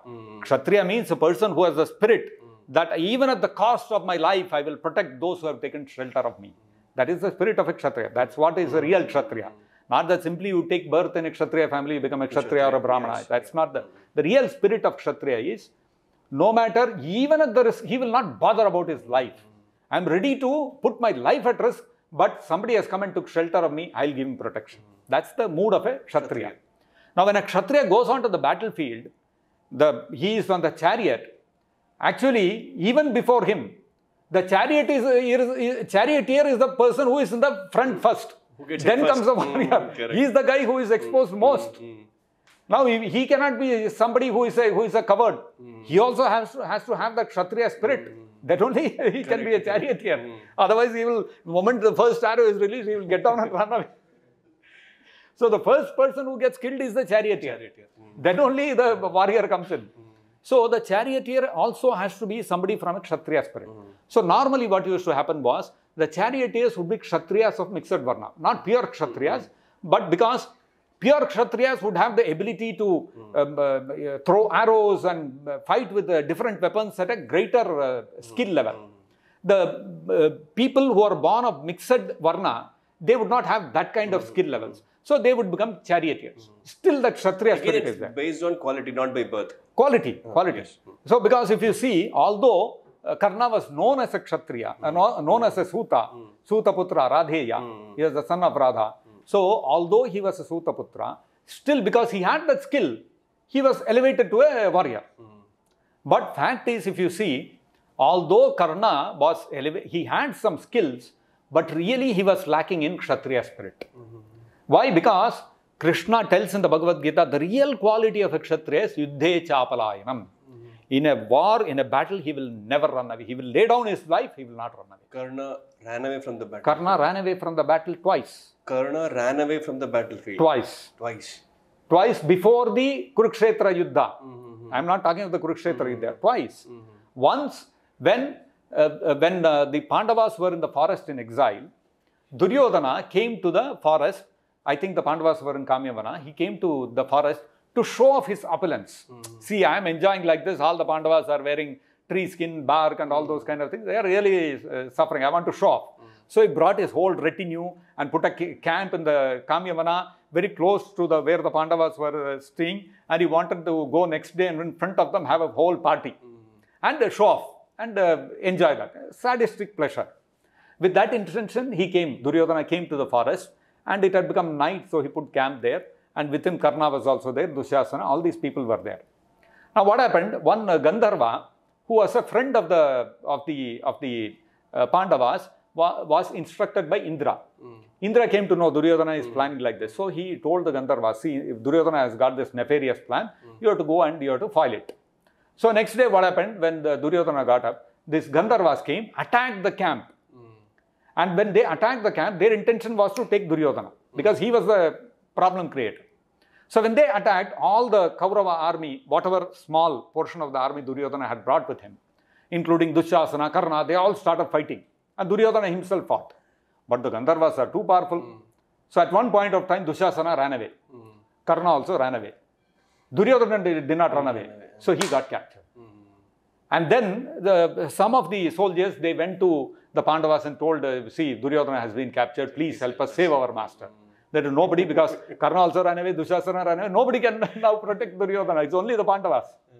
Then Yudhishthira told, it's a matter of our prestige of our dynasty. So he told Arjuna and Bhima that you go and rescue him. That is how Arjuna and Bhima came, and they fought with the Gandharvas and they freed Duryodhana. So at that time, Karna ran away. He should not have run away. He should have been ready to wait there till the end of his, till the last breath he should have stood there. No, he ran away. That means Arjuna is actually more powerful and chivalrous and has much more Kshatriya spirit than... By far. Karna was very prone to boasting. He would boast, I am more capable than Arjuna, this, that and all that. But although he boasted so much, he was not really that powerful. Because the second instance, when Arjuna as Brihannala with Uttara, that son of Virata Maharaj, he fought with the Pandavas. At that time, Bhishma was there, Drona was there, Ashwathama was there, Karna was there, Duryodhana was there, Dushasana was there, everybody was there. They all fought with Arjuna all alone. And at that time, even Krishna was not there as the charioteer of Arjuna. Arjuna defeated all of them and Karna ran away. This was the second instance. So during when the battle of Kurukshetra started, Karna started boasting, I will finish off the Pandavas, Arjuna is nothing in front of me. At that time, Bhishma reminded, Arey, what are you talking, Karna? You have forgotten Virata, what happened in Virata's kingdom. All of us were there together. Arjuna was all alone, no army, no Krishna, nothing was there. And what did you do? You ran away. So then Karna became very, sometimes all these kind of things happen. You should not insult me. That was Karna's response. So in reality, he was not all that powerful. So Arjuna all alone defeated all of them. Then Bhishma told, see, that time in Virata's kingdom, Arjuna was all alone and Uttara, the son of Virata, he was not a very expert or something. Now Kurukshetra, Krishna is the charioteer of Arjuna. Where is the question? Arjuna alone is enough for all of us combined. Now Krishna also is sitting on the chariot. Where is the question? Duryodhana winning. So Bhishma was very clear. Bhishma and Drona also told him many times, you are not going to win. But Duryodhana, no, Karna is on my side. Because Duryodhana, brainless fellow, he got carried away by Karna's boasting. Simply by his boasting, he thought, Karna is very powerful. So this was not the reality. In fact, even during the battle of Kurukshetra, one point of time, Bhima and Karna came face to face. There was a pitched battle. Bhima defeated Karna. Bhima defeated Karna? Bhima defeated Karna. Bhima defeated Karna. Why this? And then Bhima did not kill Karna. He said, I am not killing you because my brother Arjuna has taken a vow to kill you. Therefore, I am letting you go. Go. Chhod diya. Of course, later another battle happened between Karna and Bhima, and Karna defeated Bhima also once. But then by then Karna had given a vow to Kunti not to kill any of his sons, so he let him go. So that way even Bhima could defeat Karna. So Karna was not, and Bhima compared to Arjuna, he was not all that, what do you say, expert in archery. But still he was able to defeat Karna. So that way if you see, and you also have to understand the character of Karna. Why Draupadi said that Naham avarayami sutam, I don't want to marry a charioteer. Why she said that? She said that because she knew the character of Karna, that he was not of a noble character. And already Draupadi had heard so much about Arjuna, her heart was given to Arjuna. So she could not marry anybody else. She knew that there is a risk that if Karna participates, he may win. There is no guarantee. If Arjuna is there, he will definitely win. But Karna, she did not want to take a chance. And his character is also not good. And anyway, she wanted Arjuna. So she wanted to think of some excuse, how to prevent him from participating. What to do now? The only thing she could think of was, he is a charioteer, I am a king's daughter. It is like saying, I am the daughter of the CEO of this company. I don't want to marry some peon in the company. You bring another CEO as the alliance for me, I will think. Similar ways, she said, I don't want to marry some charioteer. So that's the only thing she could think of at the moment. Somehow she had to think of some excuse. So she said, I don't want to marry a charioteer, go away. And in a Swayamvara, because it is Draupadi's Swayamvara, the girl's wish is foremost. That is. So the moment she has expressed this wish, nobody can go against it. So here also, the woman's wish is important, no? Yes, yes. Now if you say Karna has to fight, then you are being male chauvinistic. So her desire, she expressed, everybody had to follow that. Yes. So we have to understand, and Karna's real character was demonstrated in that assembly when the Pandavas lost the game of dice.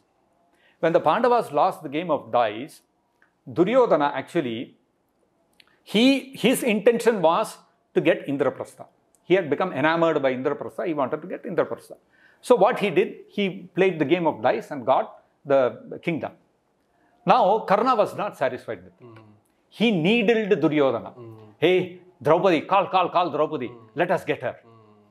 It was Karna's It was Karna's needling, it was his idea to bring Draupadi and to disrobe her in the assembly. Now Kshatriya means what? Kshatta trayate iti Kshatriya. The one who protects you from any kind of harm is called a Kshatriya. Harm means not only physical harm, even harm to one's honor. Honor is considered more important than the body in the Vedic system. Kshatriya's duty is to protect the honor of his citizens. Now if you look at the assembly of the Kauravas, in that assembly of the game of dice, what had happened was, the Pandavas had told, if we lose the game of dice, we will become your servants. They lost the game of dice. Now they have become servants of the Kauravas, servants of Duryodhana. Now, it is the duty of a Kshatriya to protect everybody who is under his shelter. Therefore, it was the duty of Duryodhana to protect the Pandavas who had become his servants. And therefore, he had to protect them physically as well as their honor. He should have thought how to protect the honor of my people. Instead, what did he do? He thought, let me see how to remove the honor of these people. So he was not acting as a Kshatriya. And Karna, he is even worse than Duryodhana. Duryodhana thought, let me insult the Pandavas. Karna is thinking how to insult a woman. Insulting a woman is never acceptable in the Vedic Varnasrama system. Actually if you see, the whole battle of Kurukshetra happened, why? Because Draupadi's honor was insulted.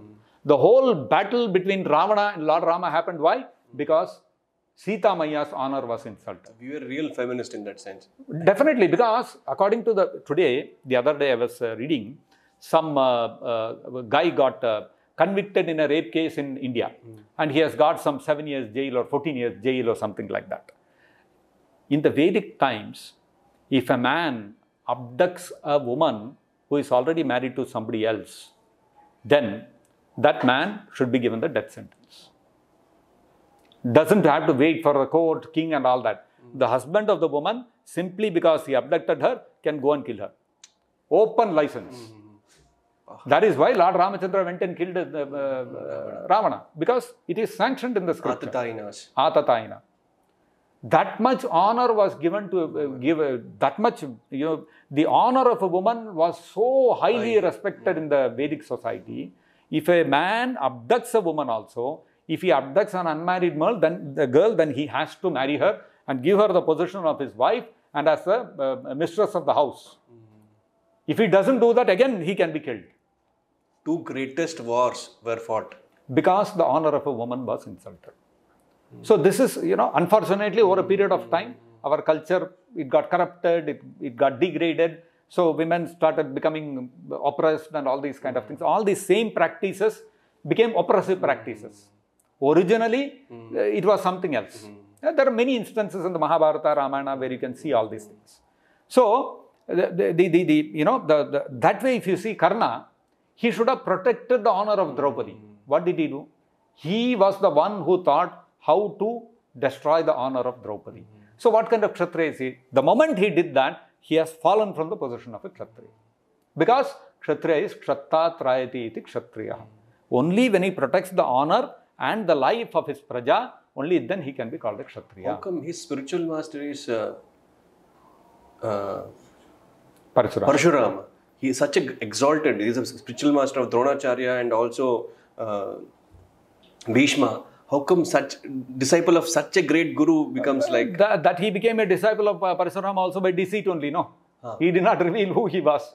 And because of that only, he got cursed by Parashurama that you will forget this knowledge whenever you need it the most.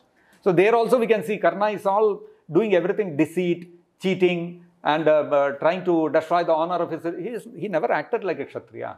But on the battlefield, when Arjuna was about to kill him, so then his chariot wheel was stuck.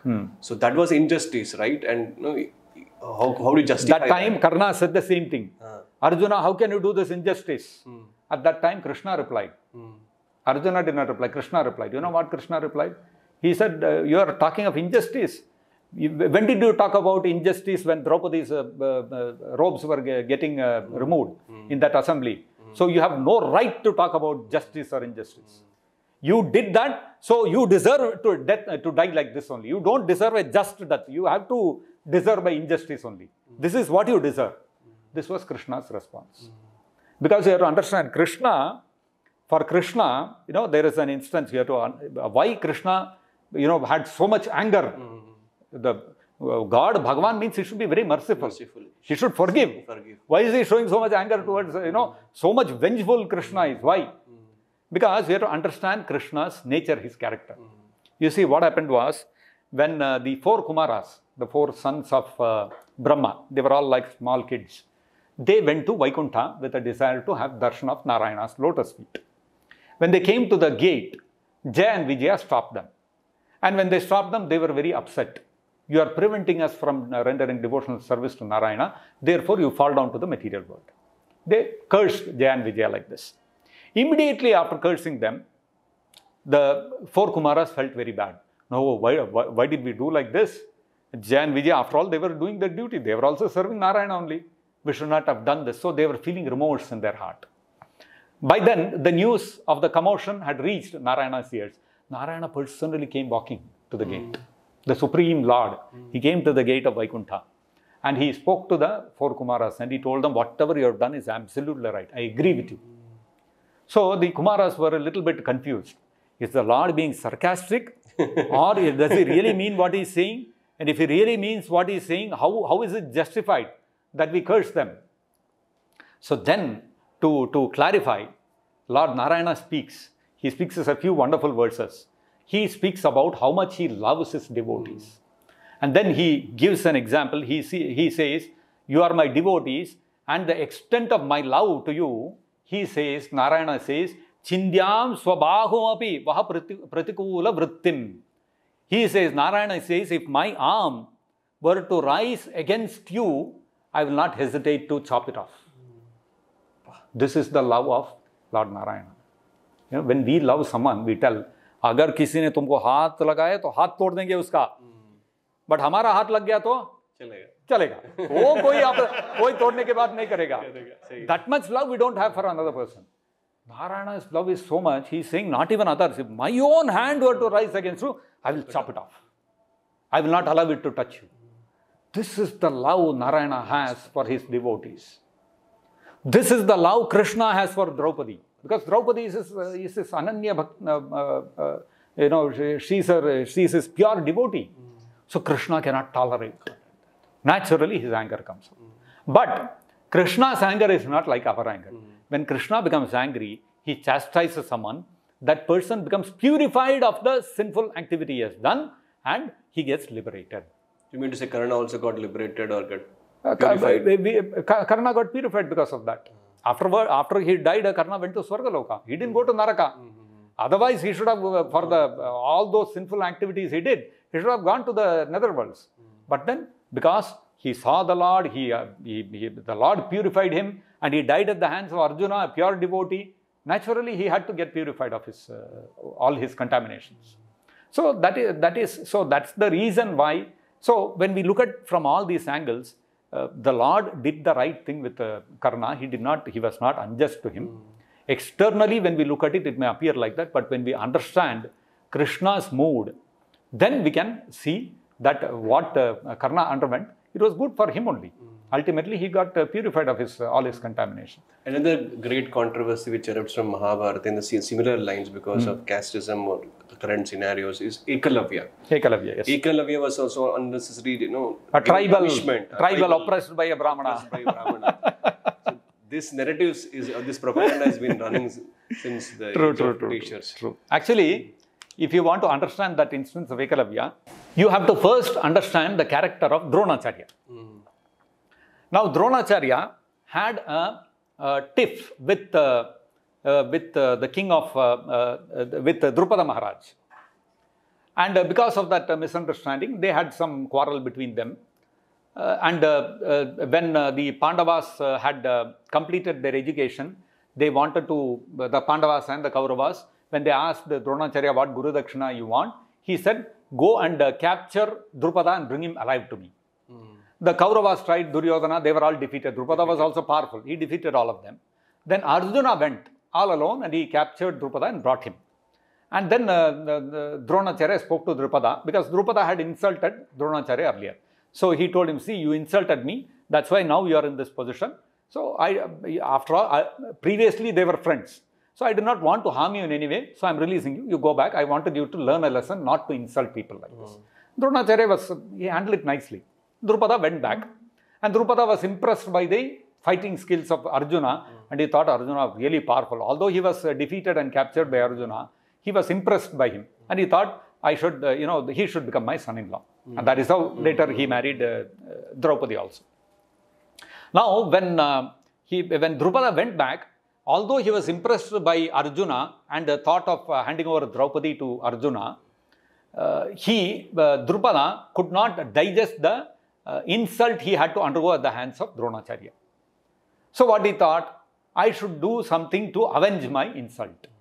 He thought, I am too powerless to fight against Dronacharya. And none of my relatives are that capable. So let me do a yajna and beget a son who can kill Dronacharya. And so he conducted a yajna for this specific purpose. This was in a place called Kampilya. Even today, if you go to Uttar Pradesh, there is a place called Farrukhabad. Near there is the place called Kampilya. And even today, the place where that Havan happened, from which Drishtadyumna and Draupadi came out, they were born from the fire. So that place is a nice sarovar there. And so that is the place where this happened. So now, Drishtadyumna was born from the fire with the specific purpose of killing Dronacharya. That was how he was begotten. This was known to everyone. Dronacharya had also heard about it. When Drishtadyumna grew up and when the time came for him to go and learn the art of warfare, Drupada considered that the best teacher in the whole world is Dronacharya. He told his son, you go to Dronacharya and you learn the art of warfare from him. There cannot be a better teacher. Drishtadyumna came to Dronacharya. And in Vedic tradition, the younger person, being a subordinate, he has to introduce himself first. Drishtadyumna introduced himself to Dronacharya. I am Drishtadyumna, son of Drupada, born to kill you. Dronacharya asked him, yes, tell me, my dear son, what do you want from me? He said, I want you to teach me the art of warfare. This is Brahmana. He accepted? I'll come to that. Now, you tell me, somebody comes to you, tells you, I'm born to kill you, and I want to learn how to kill you from you. What will you do? Sir, where is that sword? Finish this fellow so that, like Kamsa, finish him off so that I will be safe. Now, Dronacharya did not do that. Dronacharya considered, okay, one side, Drishtadyumna is born to kill me. He has come to me. I have to save my life. What is my primary duty at this point of time? My primary duty is, I am a Brahmana. Brahmana means I am a teacher. Patan, Yajan, Yajan, Dana, Pratigraha. These are the 6 duties of a Brahmana. What is my duty? My duty is, if I get a suitable, qualified disciple, then I must teach him. There is no question of refusing if the disciple is qualified. He might have come to kill me, no problem. But what is my duty? I have to teach him. And the result of my performance of my duty is what? I will die. But doesn't matter. For him, death is not important. Life and death are not important. Performance of duty is important. Why? Because Dronacharya fully well knows, I am not the body, I am a spirit soul. Even if the body dies, after all, today I have 2 options. One is, I can refuse Drishtadyumna. I would have refused doing my duty and I will anyway die one day. Another is, I can do my duty and still die. Better I do my duty and die than to not do my duty and still die. That was his thinking. Therefore, Dronacharya said, I find that you are qualified to act as a Kshatriya, I will teach you. He did not bother about his own life. So, we can see from this that Dronacharya would not even bother about his own life when it comes to performing duty. To accuse such a person that he discriminated on the basis of the caste of a person is a little far-fetched. Because somebody for whom duty is so foremost that he doesn't even bother about his own body shows how he is out of the bodily concept of life. For such a person to again discriminate on the basis of the body is totally out of character. So we have to understand that there must be some other reason behind this. Now, if you look at that whole incident where Eklavya was asked to give his thumb by Dronacharya, what happened was, maybe it is called nepotism or favoritism. Again, a person who is so much fixed on duty that he is not bothered about his own life, why will he engage in nepotism? Why will he try to favor somebody against another person? Not possible, no. It doesn't make sense. Dronacharya taught Drishtadyumna, who was born to kill him, very well knowing that the result of his teaching Drishtadyumna will be that he will be killed by him.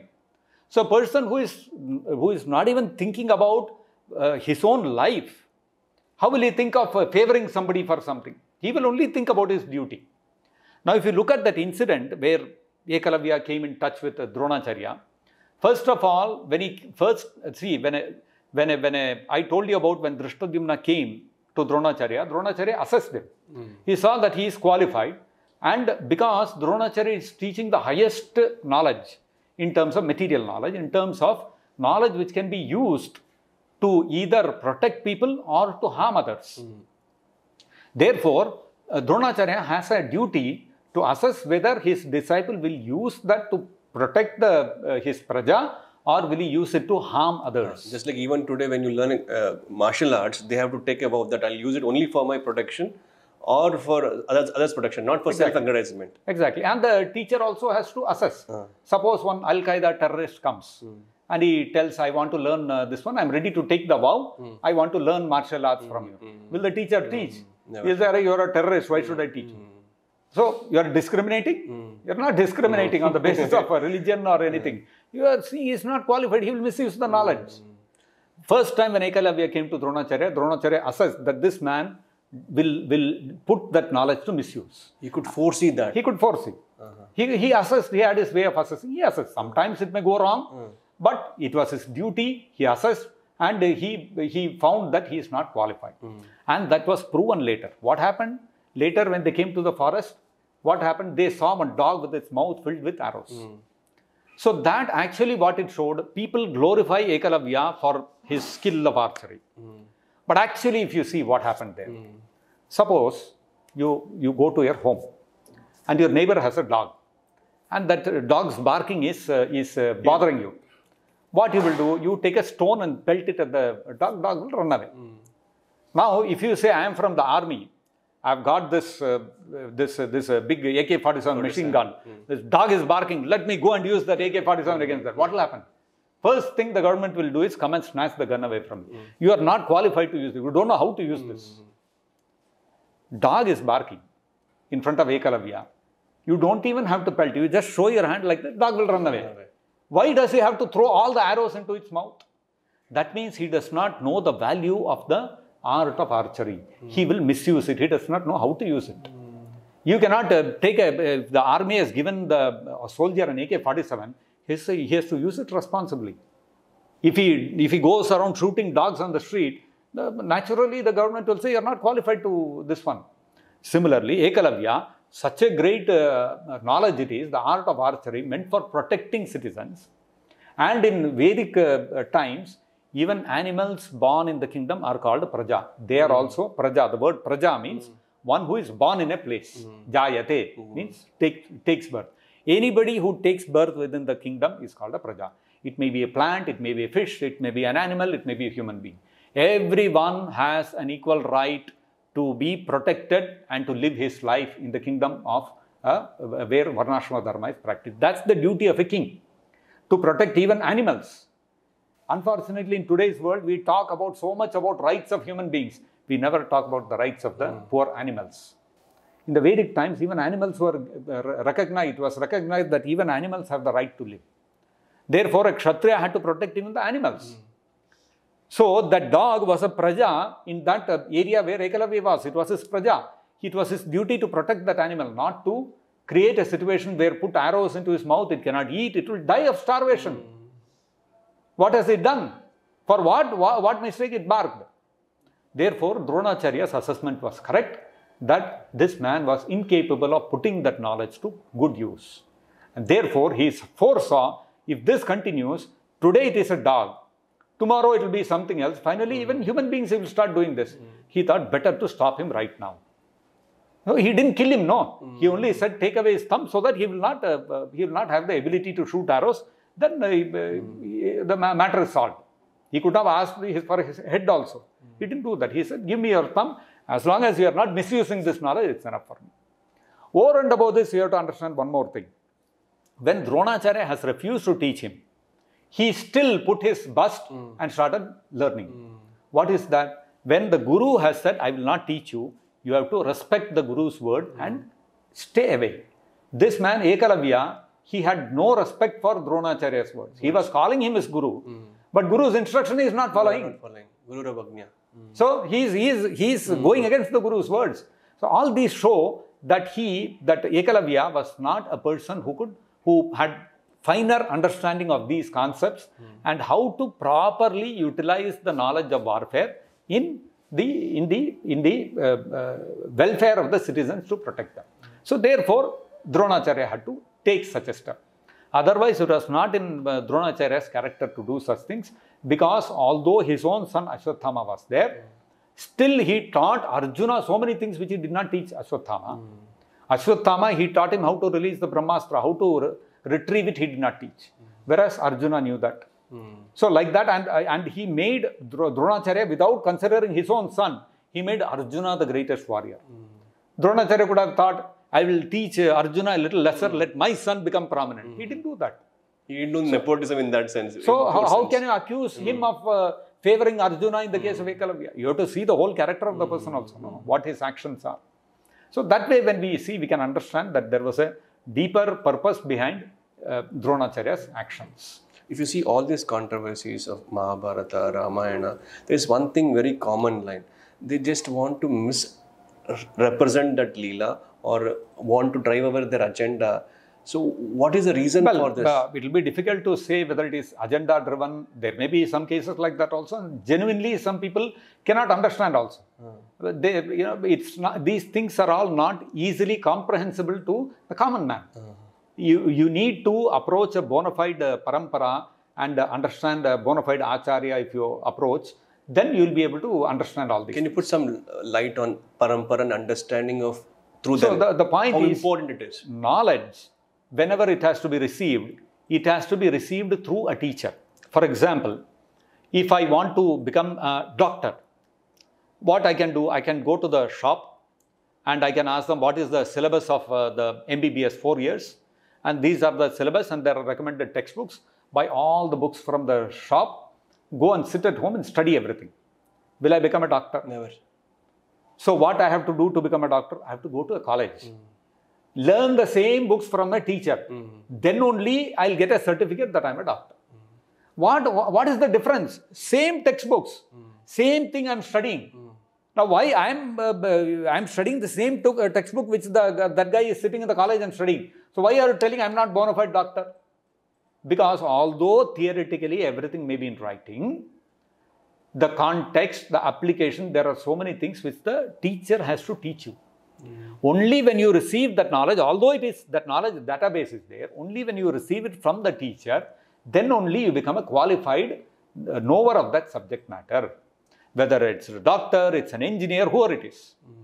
If I declare myself to be a doctor, and you come to me and you ask, oh, you have done MBBS? Yes, I have done MBBS. So which college did you study? I did not go to any college. I studied on my own. What will you do? You'll run away. That's the wise thing to do, isn't it? You should not get treated by such a person. So the same book somebody reads under a teacher, then you accept, oh, he's a bona fide. Knowledge always has to be received from a teacher. And that teacher in turn should have received it from another teacher. Who in turn should have received it from another teacher. Like that it has to go. Then only you call it a bona fide this one. Similarly, spiritual knowledge also has to be obtained from a bona fide teacher of that knowledge, from an expert on that subject matter. So such personalities are called acharyas. And for acharyas, there is something known as a Guru Parampara. Like Srila Prabhupada, His Divine Grace A.C. Bhaktivedanta Swami Prabhupada, he is a bona fide acharya. His Guru was His Divine Grace, Srila Bhakti Siddhanta Saraswati Thakur. His Guru was Srila Gaurkeshwar Das Babaji Maharaj, whose Guru was Srila Bhakti Vinod Thakur, whose Guru was Jagannath Das Babaji Maharaj. Like this, we can actually trace back whose Guru, his Guru, his Guru. You can trace back. Originally, it goes and ends in Krishna. And Srila Prabhupada is the 32nd in that line of Guru Parampara. This is the way spiritual knowledge has to be received, which Krishna also explains in the 4th chapter of the Bhagavad Gita. Evam parampara praptam imam rajarsho viduhu. This is the way to receive transcendental spiritual knowledge. If you don't although the book is there, then it'll be... Although the book is there, everything is written in writing. It may be in Sanskrit. You can go to a college, learn Sanskrit and read the Bhagavad Gita on your own. But Krishna in that very Bhagavad Gita, although everything is in black and white, the whole world has access to the text of Bhagavad Gita, still Krishna says, Raja Vidya, Raja Guhyam. This is the most confidential secret. This is the king of secrets. How can you call it secret? You can go to walk into any shop, book shop and ask for Bhagavad Gita, you'll get a copy. How can it be a secret? Secret means something locked up somewhere which nobody has access to.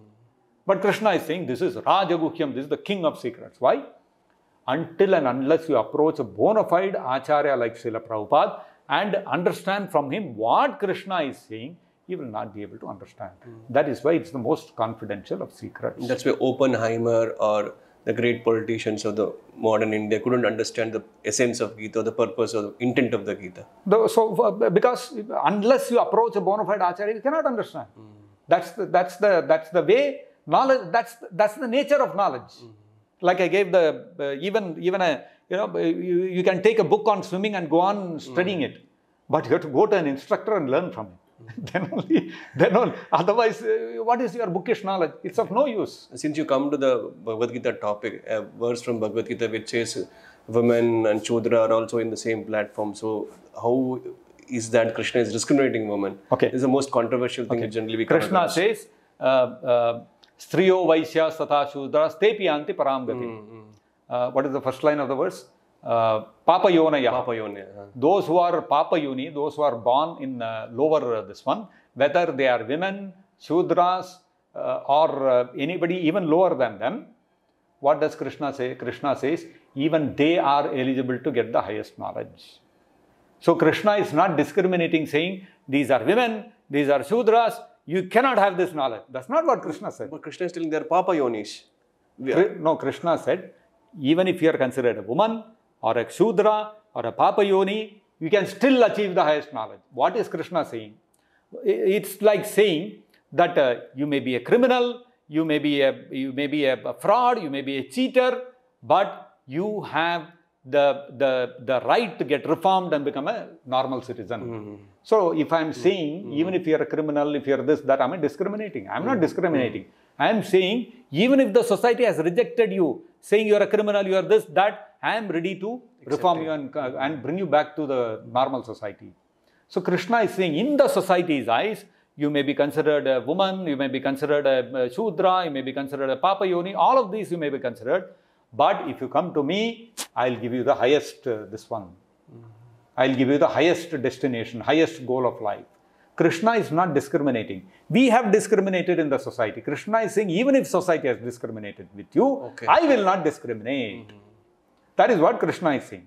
If Krishna had said, all of you people, don't read the Bhagavad Gita, it's not for you, then it's discrimination. Krishna didn't say that. Even if the society has rejected, you are a Papa Yoni, you are the biggest criminal, you are the most Papatma, you are not fit for understanding Vedic knowledge, get out of here, don't be in the society, be in the jail. Krishna is saying, even you, if you surrender, I am ready to take you away. That is a mercy. Take you back to Godhead. So Krishna is open, he is opening out. When doors have got, when the society has closed its doors on somebody, Krishna is saying, I am opening the door. So, in the society, so that raises the question, so that means were the women discriminated against in the society at that time? That's not the truth, because we have to understand that the Vedic, the Varnasrama system had a very highly structured society where every person had specific duties and roles to play in the society. So, the society was structured in such a way that there was a martial class of people, they had a set of duties. There was a set of Vaisyas or mercantile people, they had a set of duties. There were Brahmanas whose only duty was to engage in deep study of the Vedic scriptures. They were not supposed to engage in any other activity. So like this, everybody was given a specific role in the society. If it is a man, if he will be the son of somebody, as a son, what is his duty towards his parents? Everything is listed out. If this is a woman, as a wife, what are her duties? As a daughter, what are her duties? As a mother, what are her duties? Everything is listed out very clearly. So that everyone's expectation of somebody else is somebody whom he is known to, somebody who is his relative, the expectations are set beforehand. The father knows what I can expect from my son, what I can expect from my daughter.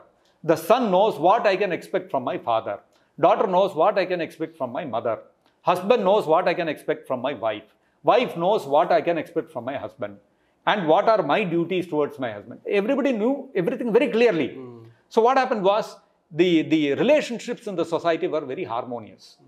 In today's society, what has happened is, there is no list of duties for anyone. So, son thinks that my parents should be like this. Parents are thinking, my duty towards my child is only this much. Clash. And the parents are thinking, my son should be like this to me. Son is thinking, I should be in some other way like this with my parents. So, there is a mismatch. What happens is, the relationship don't get along harmoniously. It's all a mismatch of expectations. If at the beginning of the relationship, both of two people sit down and list down, these are all my expectations from you. And that person also says, these are what I expect from you. Both of them understand and agree. Okay, we will go as per this. There will be no problem. What happens is, two people come together, each of them in their heart, they have a set of expectations which they have not expressed. And that person does not know what you are expecting from him. And he acts in a certain way. What happens is, your expectation gets broken. And then you say, Arey Baba, mera dil tod diya. Break up ho jaya. So in the Vedic society, there was no breakup at all. Why? Because both of them understood, this much I can expect. This is the line. Beyond that, I cannot expect. And the other person also knows, these are the things what I have to perform. So everybody, very, very fine way, everybody knew what are his duties and responsibilities. Women had a certain role in the society. Men had a certain role. Even amongst men and women, there were gradations according to their spiritual understanding. As a Shudra, Vaishya, Kshatriya, Brahmana. This eternal principle is not practically applicable for this age, right? No, in today's age, those things are not applicable, because today what we think is the Brahmana, Kshatriya, Vaishya, Shudra is by birth, and it is for the purpose of some people exploiting somebody else, saying that you are inferior, subordinate, and I am superior, and to take extra facilities, extract extra facilities. The Shudra has to serve the higher three classes. That kind of thinking is there. But reality is, in the Varnasrama system, the gradations are based upon the extent of your renunciation, extent of your vairagya in your heart. Why is the Brahmana most highly revered? Because Brahmana is the most renounced person. Amongst Brahmana also, there are 4 categories. There is Shilonchana, there is other categories. So, Shilonchana means Brahmana, what he does is, he will go to the marketplace, and in the marketplace, wherever rejected grains have fallen on the ground in front of the shop, he will collect all that, and with that he will live. So this requires a certain amount of vairagya. Not that he has no ability to earn or something like that. He wants to, voluntarily he is keeping himself like that, so that he is free to think of higher spiritual subject matter. He can think of studying the Vedas and all those kind of things. Now little higher than that is a person who will go to the agricultural field, and there, during the season, whatever the farmer has harvested the crop, after that, whatever is left on the ground, he will take that. So, crop is not getting harvested every day. In the market, every day, grains are getting sold. Some grains you can collect. These are the standards of Brahmanas. So, a Brahmana who is practicing that, going to the field and taking, the Brahmana who is going to the market, he will respect him higher. He is considered higher. So, like this, there are gradations even within that. Each person who practices higher and higher things, greater and greater vairagya, he is considered even superior. So, Brahmana was respected so highly in the society because he was so renounced. And because he was so renounced, so Kshatriya is a little less renounced. But he is ready to give up his life to protect others. That much he is ready. To that extent, he has vairagya. Now, a Vaishya doesn't have that much vairagya. If you tell him to fight in a battle, he will run away. He will say, no, my life is more important. Kshatriya means I am ready to give up my life. Brahmana means I am not interested in anything related to the body. He has given up everything. You put him in front of the battlefield, he will say, enemy come and kill me, I will not object. He is that renounced. Kshatriya is not that renounced. He will fight. And after fighting, if he is killed, okay. Brahmana means he will not fight. You want to kill me, no problem. So he is so much renounced. Now Vaishya is not that much renounced. Vaishya, what he will do? He will give away in charity his money. To that extent, he is renounced. So therefore, Kshatriya is higher than a Vaishya. Brahmana is higher than a Kshatriya. Now a Shudra, he will not give in donation. He will not give in charity. He will say, no, this is mine, I will not give. So Vaishya is higher than him. So in the Varnasrama system, somebody is called higher and somebody is called lower on the basis of the extent of renunciation, on the extent of how much vairagya he has developed. It's not for artificial oppression of one caste or for domination over the others. So what happened was that in the medieval age of... But unfortunately, that happened. It actually happened like that. Why? Because unqualified people claimed on the basis of birth that I am a Brahmana, I am a Kshatriya. Naturally, because they are unqualified, they started exploiting the lower people.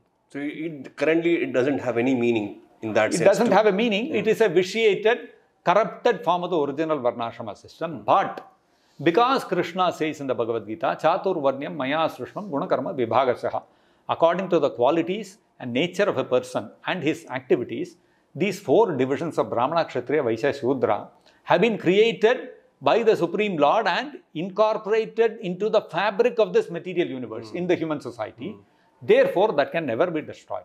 That means it does exist. It exists in a corrupted form, in a perverted form.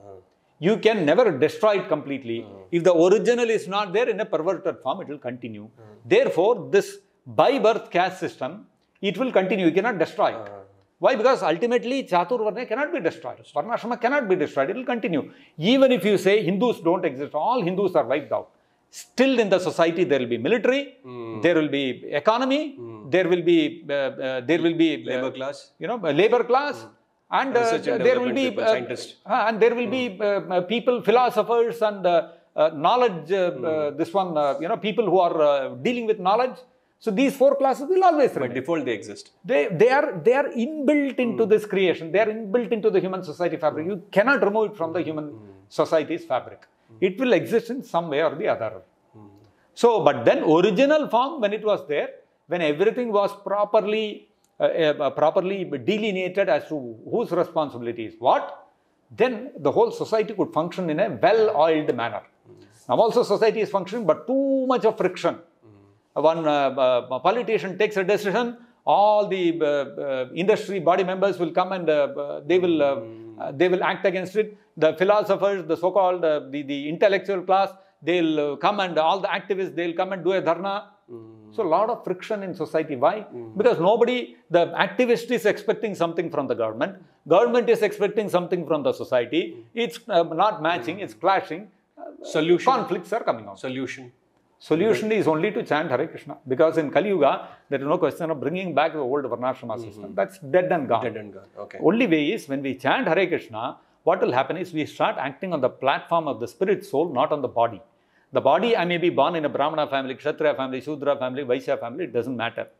If I am working on the platform of being a spirit soul, a servant, eternal servant of Krishna, then everybody else becomes my brother and sister, because our common father is Krishna. Then what happens? The whole society can again become harmonious and peaceful, instead of giving rise to conflicts like what we witness today. Practically, how is it possible? It's a wonderful statement which you made. Practically, simple thing. Everybody has to take up chanting Hare Krishna. We have to spread Sankirtana everywhere. That's all. Then you will see the magic happen. Didn't the Hare Krishna mantra work magic in your and my lives? Yes. We were also like the common people in the outside world. We also had our aspirations, ambitions, and we also used to think, this fellow in my college, somehow this fellow I don't like, I have to do something against him. We were also engaging in all that. But now when we have started chanting Hare Krishna, what has happened? Our hearts have transformed. So this is the effect of the Hare Krishna mantra, because it is completely spiritual, transcendental. Simply chant the Hare Krishna mantra, engage in Sankirtana Yajna, rest everything will follow. So thank you so much, Prabhu, for my pleasure. Taking out your time and answering all these controversial questions. That perspective in which you presented is very imperative and important for Krishna conscious devotees, folks, and others to understand this. Thank you so much once again. My pleasure. Thank you very much for giving me this opportunity. Hare Krishna. Srila Prabhupada ki jai.